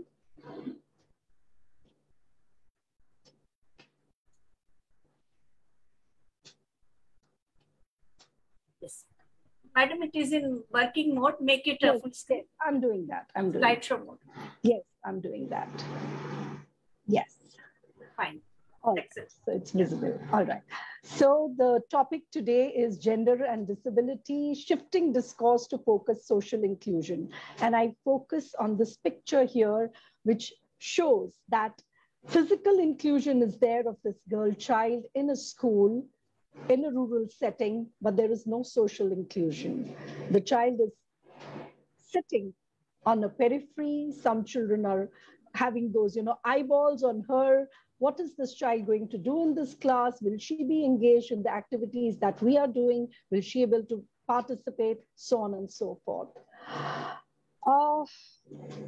Department of Special Education was started in 1977 with this aim of nurturing and enabling, empowering people with disabilities, preparing teachers to teach children with disabilities, because we believe that if the teacher teaches the way the child can learn, then definitely every child can learn, be it with any disability. So we offer PhD program and programs at postgraduate and graduate level, B.Ed, M.Ed, and PG diploma, as Vibhuti ma'am just highlighted. Now, the scope of our curriculum is such that we do emphasize on gender issues because as highlighted earlier also, women with disability are a victim of double disadvantage, double discrimination. So our students have to be aware of that and be the advocates for women with disabilities and not just with men with disabilities, though we are talking about children with disabilities particularly, but we also train them for becoming advocates for adults with disabilities, focusing on women particularly, because SNDT primarily believes in empowerment of women. So all women-related issues are very close to our heart. So we do recognize that women with disabilities are often the ones who are subjected to abuse both within and outside their homes. They are neglected by many families, particularly when it comes to their education, or exploited in many, many different ways. So we feel and we make sure that our students understand that this gender perspective has to be an integral part of all the policies, all the work that they do, all the work that's happening at the national level, at local level, which promotes full employment and rights and fundamental freedom of women with disabilities in particular. Now, what makes our program special? We use a very dynamic teaching learning experience. We provide that to our students, where our focus is that we give them exposure to a variety of resource persons coming from different parts of the country and abroad, who highlight many issues which are universal in nature. Here, I would like to say, you know, what Dr. Lane began with, all the issues and concerns, they resonate with the issues that we also have in India. So that makes it even more important for us to address those issues, because they are universal issues. So when they get exposure from international faculty, they understand that there are many things which are universal in nature and they need their attention. Like you can see in the left corner, we have organized programs on gender and disability, and like that, we keep on doing such awareness programs. We also believe in intervention through alternative methodologies. So here in the left corner below, you will see that they're using drama as a way of intervention for helping children with disabilities. Now here, the girl who's sitting on this chair with a mask on her face, with some paint on her face, she is a learning disabled girl. Like Professor Limai mentioned, we also have many students with disabilities doing our programs, our B.Ed and M.Ed programs. So what she shared is absolutely true, that it requires a lot of persistence, perseverance, hard work, dedication on the part of teachers to help these students to come up with, you know, that confidence and feel at par with the rest of their peers. And here, a very important role is played by the peers themselves. When we go for, you know, cooperative learning projects where they're all doing things together, that helps them to come out of their closets and come out and accept themselves as they are and feel not less or inferior as compared to others. So depending upon what their strengths are, they're given opportunities, you know, to maximize their fullest, basically. So every year we have about 4 or 5 students in our B.Ed and M.Ed program who are either learning disabled, or they are having attention deficit disorder, or they're having some emotional problems, but not so many with ID and autism. We have not received any such student at, you know, at higher education level. Students with severe disabilities are finding it more difficult. So we've had students with visual impairment and learning disabilities. Definitely every year we have students like that. So we also give them opportunities to reach out to other students who have disabilities, or other parents. Like you can see over the right upper corner, the students have organized a webinar where they're teaching parents of children with disabilities how to manage challenging behaviors at home during the COVID in particularly. So a lot of opportunities are given to all the students with disabilities and without disabilities to get that leadership training. We also conduct a lot of community outreach programs. Now, on the left corner, you'll see that our students are performing a street play at Carter Road to sensitize people about disabilities, about the implications of those disabilities. Now, any change that we want today, the basic thing that comes in the way or the barrier is the prejudice of the people, the lack of knowledge of the people, and not willing to understand that these diverse people are also part of us only. You know, that human rights model that we talk about, it is just a rhetoric, but not many people actually believe in it. So we conduct a lot of such programs to create that awareness throughout. Now, in the left corner down, you will see we adopt schools where children come from poor socioeconomic background. And there we conduct programs like, you know, confidence building, language skills, communication skills, and whatever the needs of the school are. Based on that, we try to, our students, along with the faculty, they do these outreach programs to empower members of society who come from the marginalized section. And here, this example is from low socioeconomic strata. Similarly, on the right corner, you'll see on the top, we organize a lot of awareness programs, particularly when we have International Disability Day. We ask different colleges, students to participate in our programs. Now, this is a poster making competition, and then they reflect on what is their perception of disability. And we choose themes related to inclusion, themes related to disability awareness, and we conduct these programs. And that tells us a lot about what are the barriers, what are their perceptions, and then we have a discussion after such competitions. Below, you can see that, again, to create awareness in the society, you have to choose the places. So we have every year at the time of Diwali, barring these 2 years of pandemic, we have stalls in different malls. We have, talks in different malls, different activities are done in different malls, again, to create awareness about disability. So this, again, kind of forms a basis for social inclusion.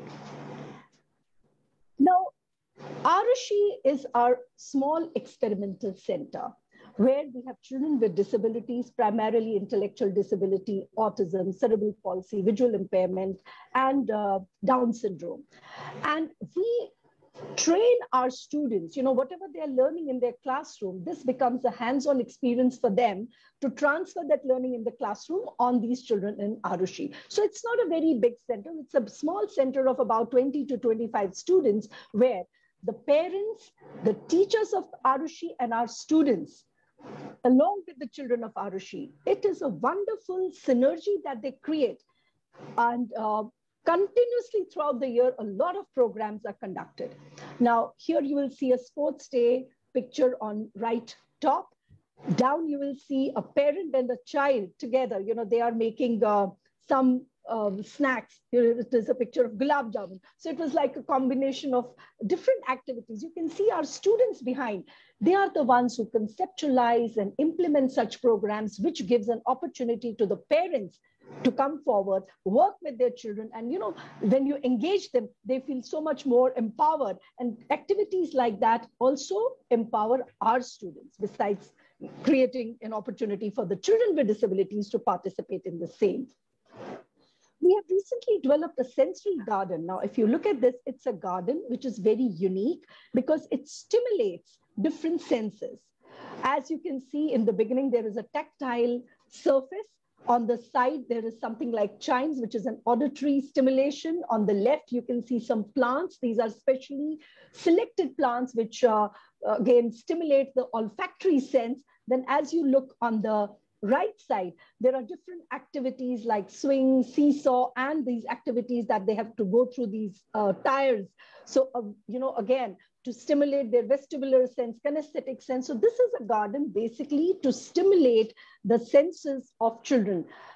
When we know that sensory stimulation is not just essential for children with disabilities, but it is important for cognitive development of all children. So this sensory garden becomes a very good platform for inclusion of children with disabilities and without disabilities. So when they come together at a very young age, a child without disability is, exposed to children with diversities. So that enables him to grow up without any prejudices. So we use this garden as, that's our primary objective for having this garden.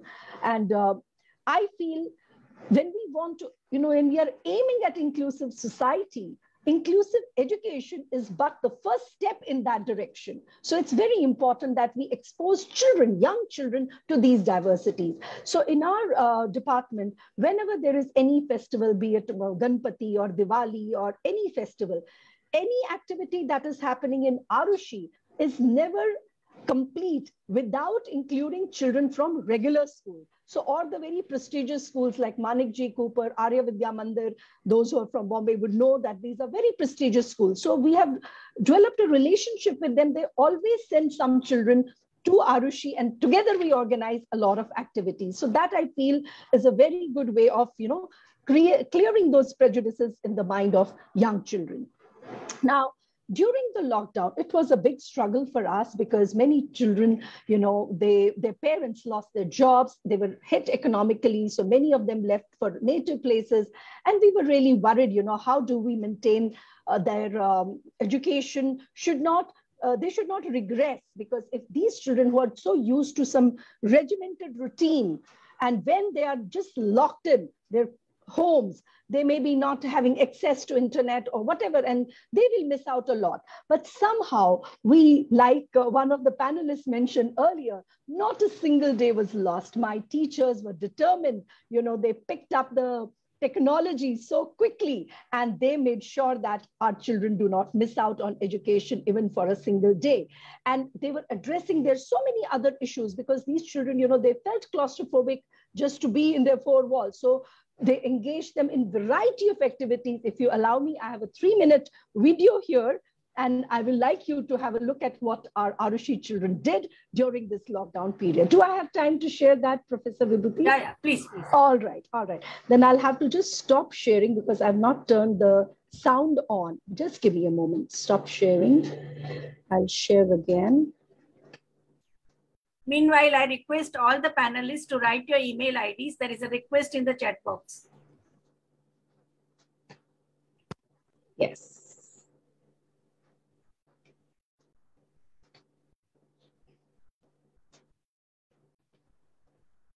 Sorry. Now just let me know if you can hear the sound.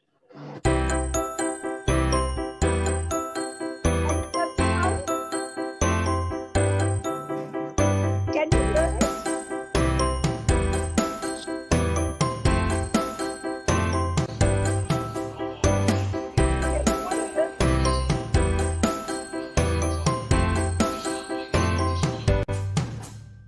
Can you hear it? Yes. So we can hear, we can.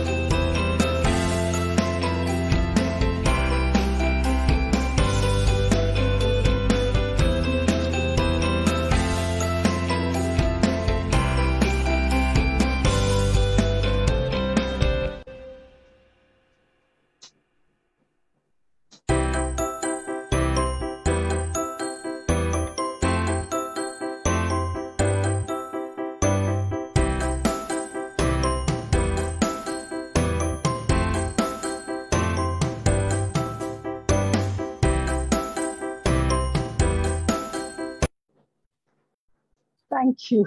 Yeah, in fact, this is what inspired me. I read it in the newsletter, this one. Yeah. So we try our best to engage all our students, that is the trainees, in activities which are not just restricted to the curriculum prescribed, So they need to understand the bigger issues, the larger issues. So we are constantly, giving them many such skill enhancement programs. And that is our way of preparing them for inclusive world, you see. And another thing I wanted to highlight before I end is that our curriculum is focusing on special education. But now there is a change there as well. Rehabilitation Council of India is our governing body, and now they're looking at the syllabus with new education policy of 2020 that we have to focus on education of each and every student, not leaving anyone behind. So there is earlier it was a single disability perspective to the curriculum. Now it is multi-disability perspective to the curriculum, where every special teacher is not going to be trained in just one disability, but will be able to address diverse learners in the class. And so is the NCTE also looking at it now differently. So anybody who's going to be trained in general education will also learn so much more about not just their subject pedagogy, but also how to address diversity in class. So this, the marriage between NCT and RCI, I'm sure will in future prepare teachers who will be able to look at inclusive education in a more positive manner. A lot needs to be done. It's a long journey, but we all try to make difference in our own little ways. Thank you so much. Thank you, Professor Sujata Ban, for a mind-blowing work that your team of highly creative and competent, innovative and sensitive volunteers as well as teachers are doing, and with commitment and also honesty of purpose. And I think it was a very, very, all panelists have really done an excellent job. There is one question which I would like Dr. Linda Lane to respond to.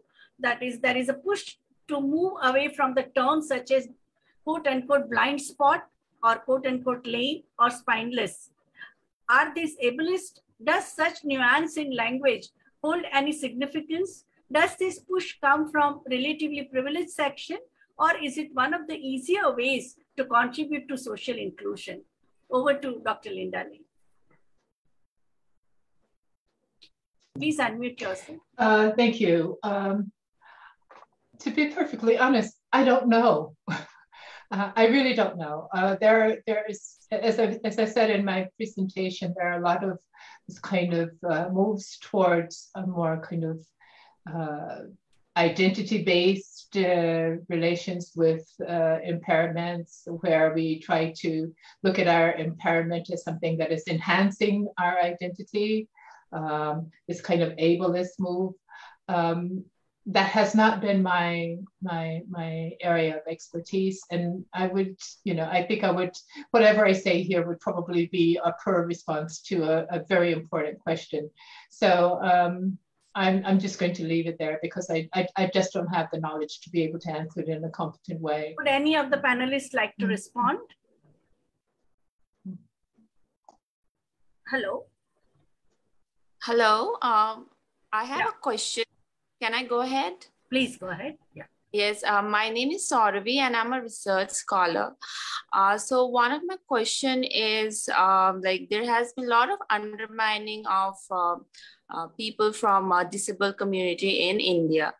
And if there is any arrangements between government to government contacts through sharing of knowledge and know-how, in order to in order to increase the inclusivity of people with disability and help in improvement of their condition. If such arrangement exists between government of India and other governments, or will this be a good option like in the future to come?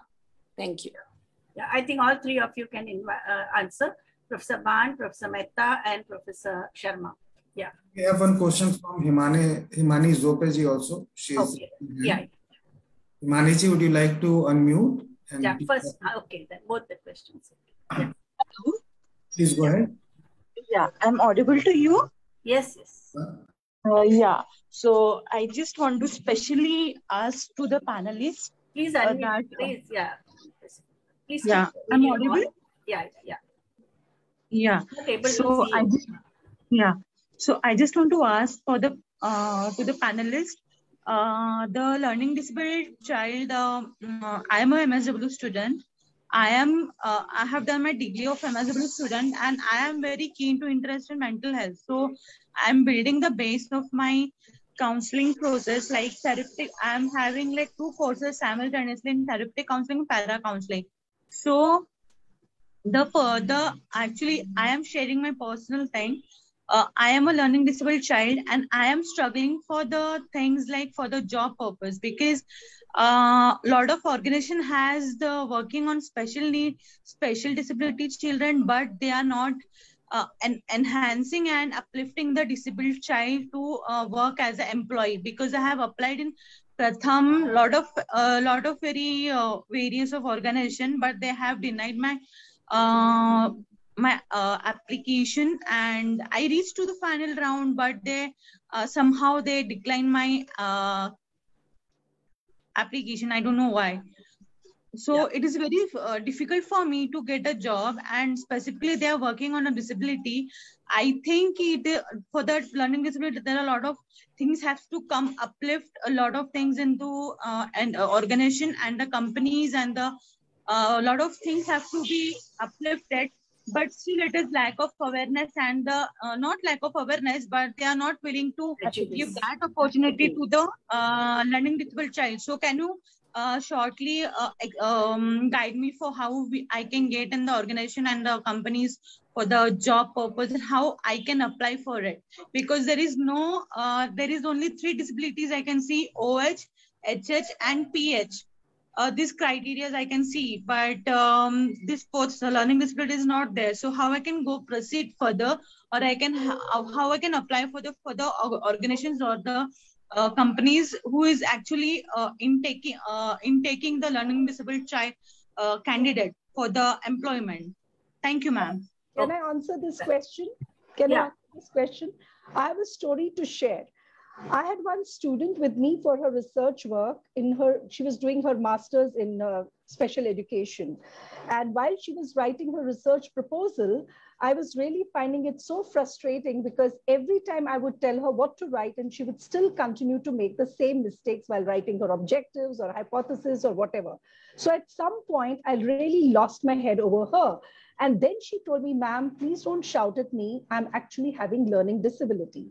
And I thought she was just making an excuse, because she was doing her master's, and all this while we didn't know that she had learning disability. Nothing in her behavior, visible or invisible, showed that.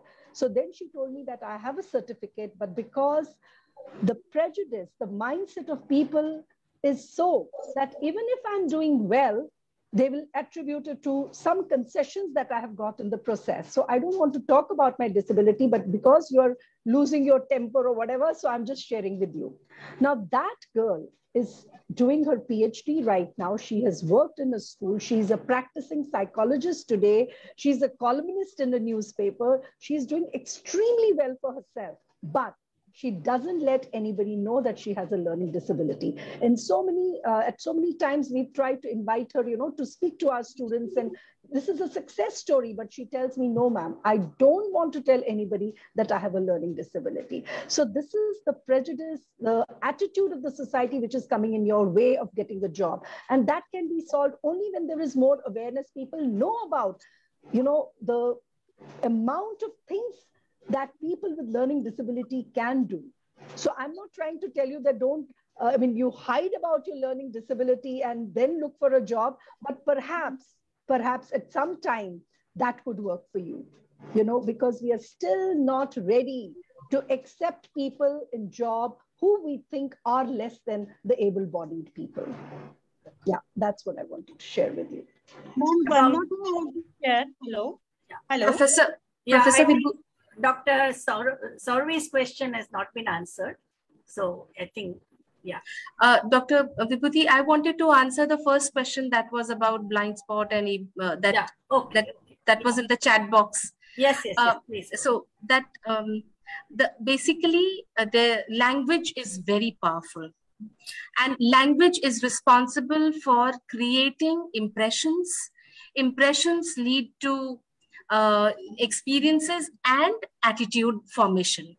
So the move, actually, it is a very, it is extremely important for all of us who are working with individuals with disability, or for all, not only working with individuals with disability, for every member of the society to remember to use language which is person-centric, which focuses on the person and not on the attribute which could be visual impairment or blindness, which could be hearing impairment or deafness, whatever. We need to, that is why everyone here I noticed was using the term individual with disability, children with disability. So the first term is individual, child, person, woman, girl. And these terms, blind, lame, deaf, they are stigmatizing. They label people, and stigmatization, labeling leads to stigmatization and experiences of discrimination, marginalization, and so on. So the push is a part of the social inclusion of individuals with any kinds of attributes. I don't even want to say disabilities, because of the moment, even now, even the word disability has a negative connotation attached to it. So what we need to do, what all of us need to remember is, like any of us is short, tall, maybe fat, maybe too thin. Likewise, there is this attribute which is a normal, common attribute. Anybody could have any attribute, and that is what is so important. So this is a very relevant question, and I'm so thankful to you for asking, for bringing it up, because language is, I'm repeating, language is very powerful. It leads to attitudes in the society, which leads to experiences of which are disabling and discriminating. The moment we change language, we are, the entire perception around a particular attribute changes.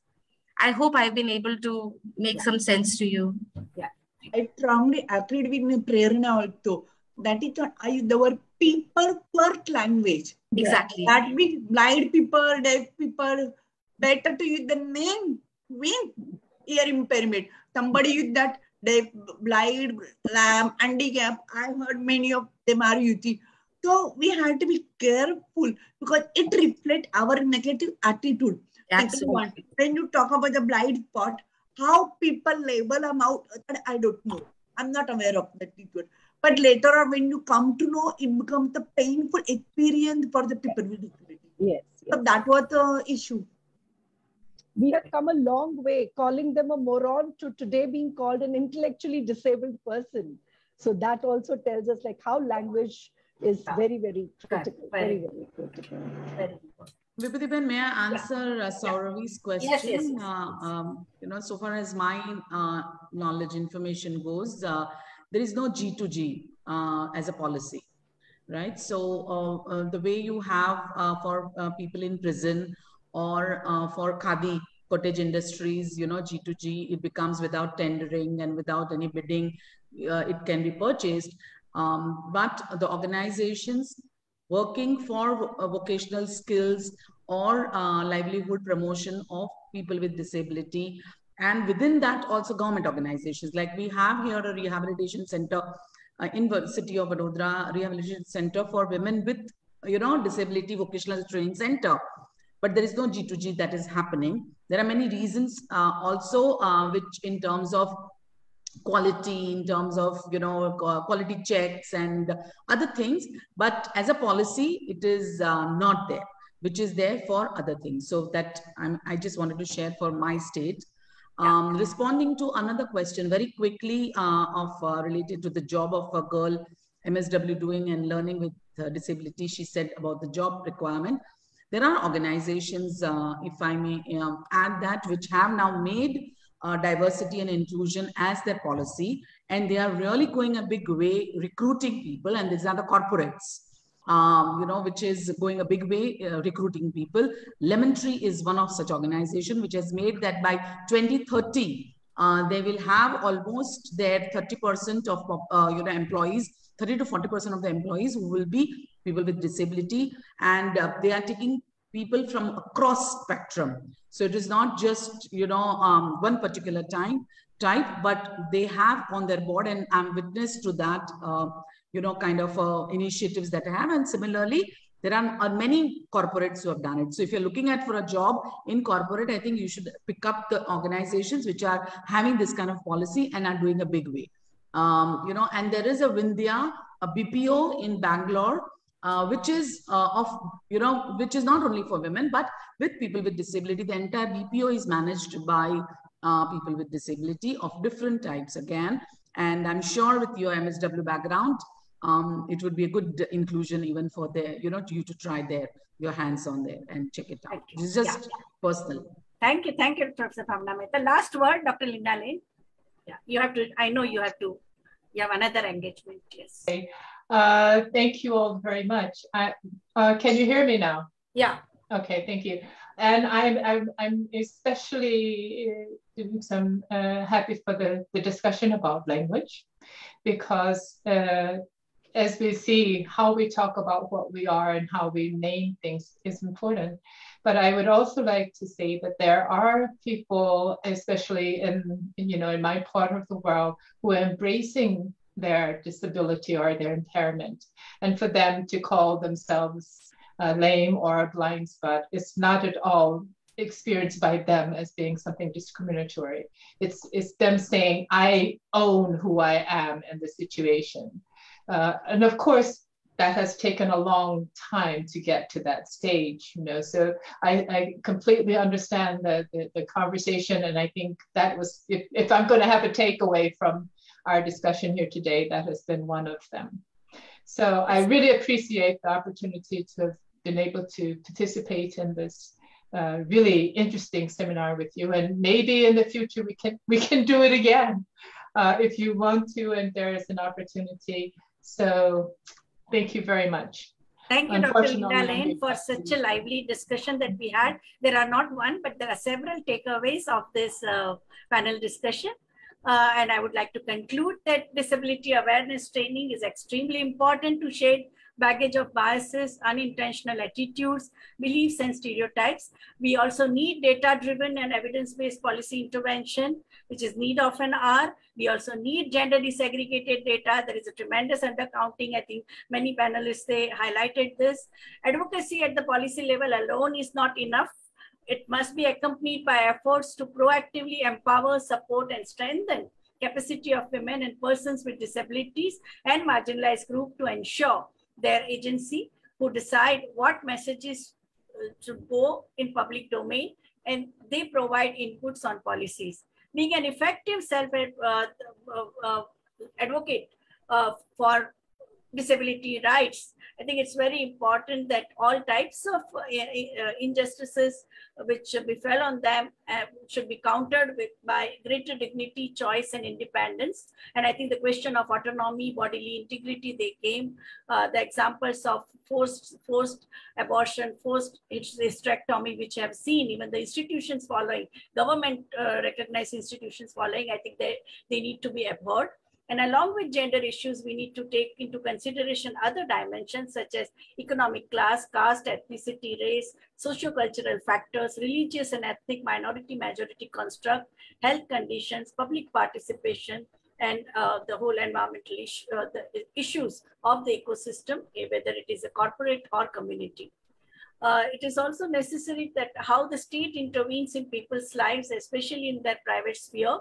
The hysterectomy of so-called quote-unquote mentally challenged girls and women debate, which took place in India, had a lot of learnings. Media, it also had a major media coverage on the issue. Medical fraternity, social workers, government officers, they all took part in the debate. And I think such debates are extremely important. They need to be center stage.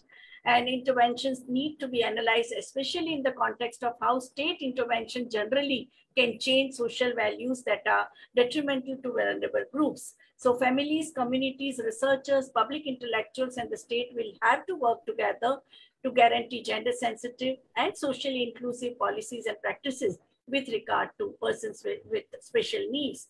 Now, I would like to thank IMPRI team and panelists and Dr. Linda Lane for such an educative and extremely rich discussion that we had. I now request IMPRI team to take over. Zubia, over to you for vote of thanks. Yes. Thank you, everyone. As we come to the end of this extremely enlightening discussion, I, Zubia, researcher at IMPRI, Impact and Policy Research Institute, New Delhi, would like to formally propose a vote of thanks on behalf of the IMPRI Gender Impact Studies Center.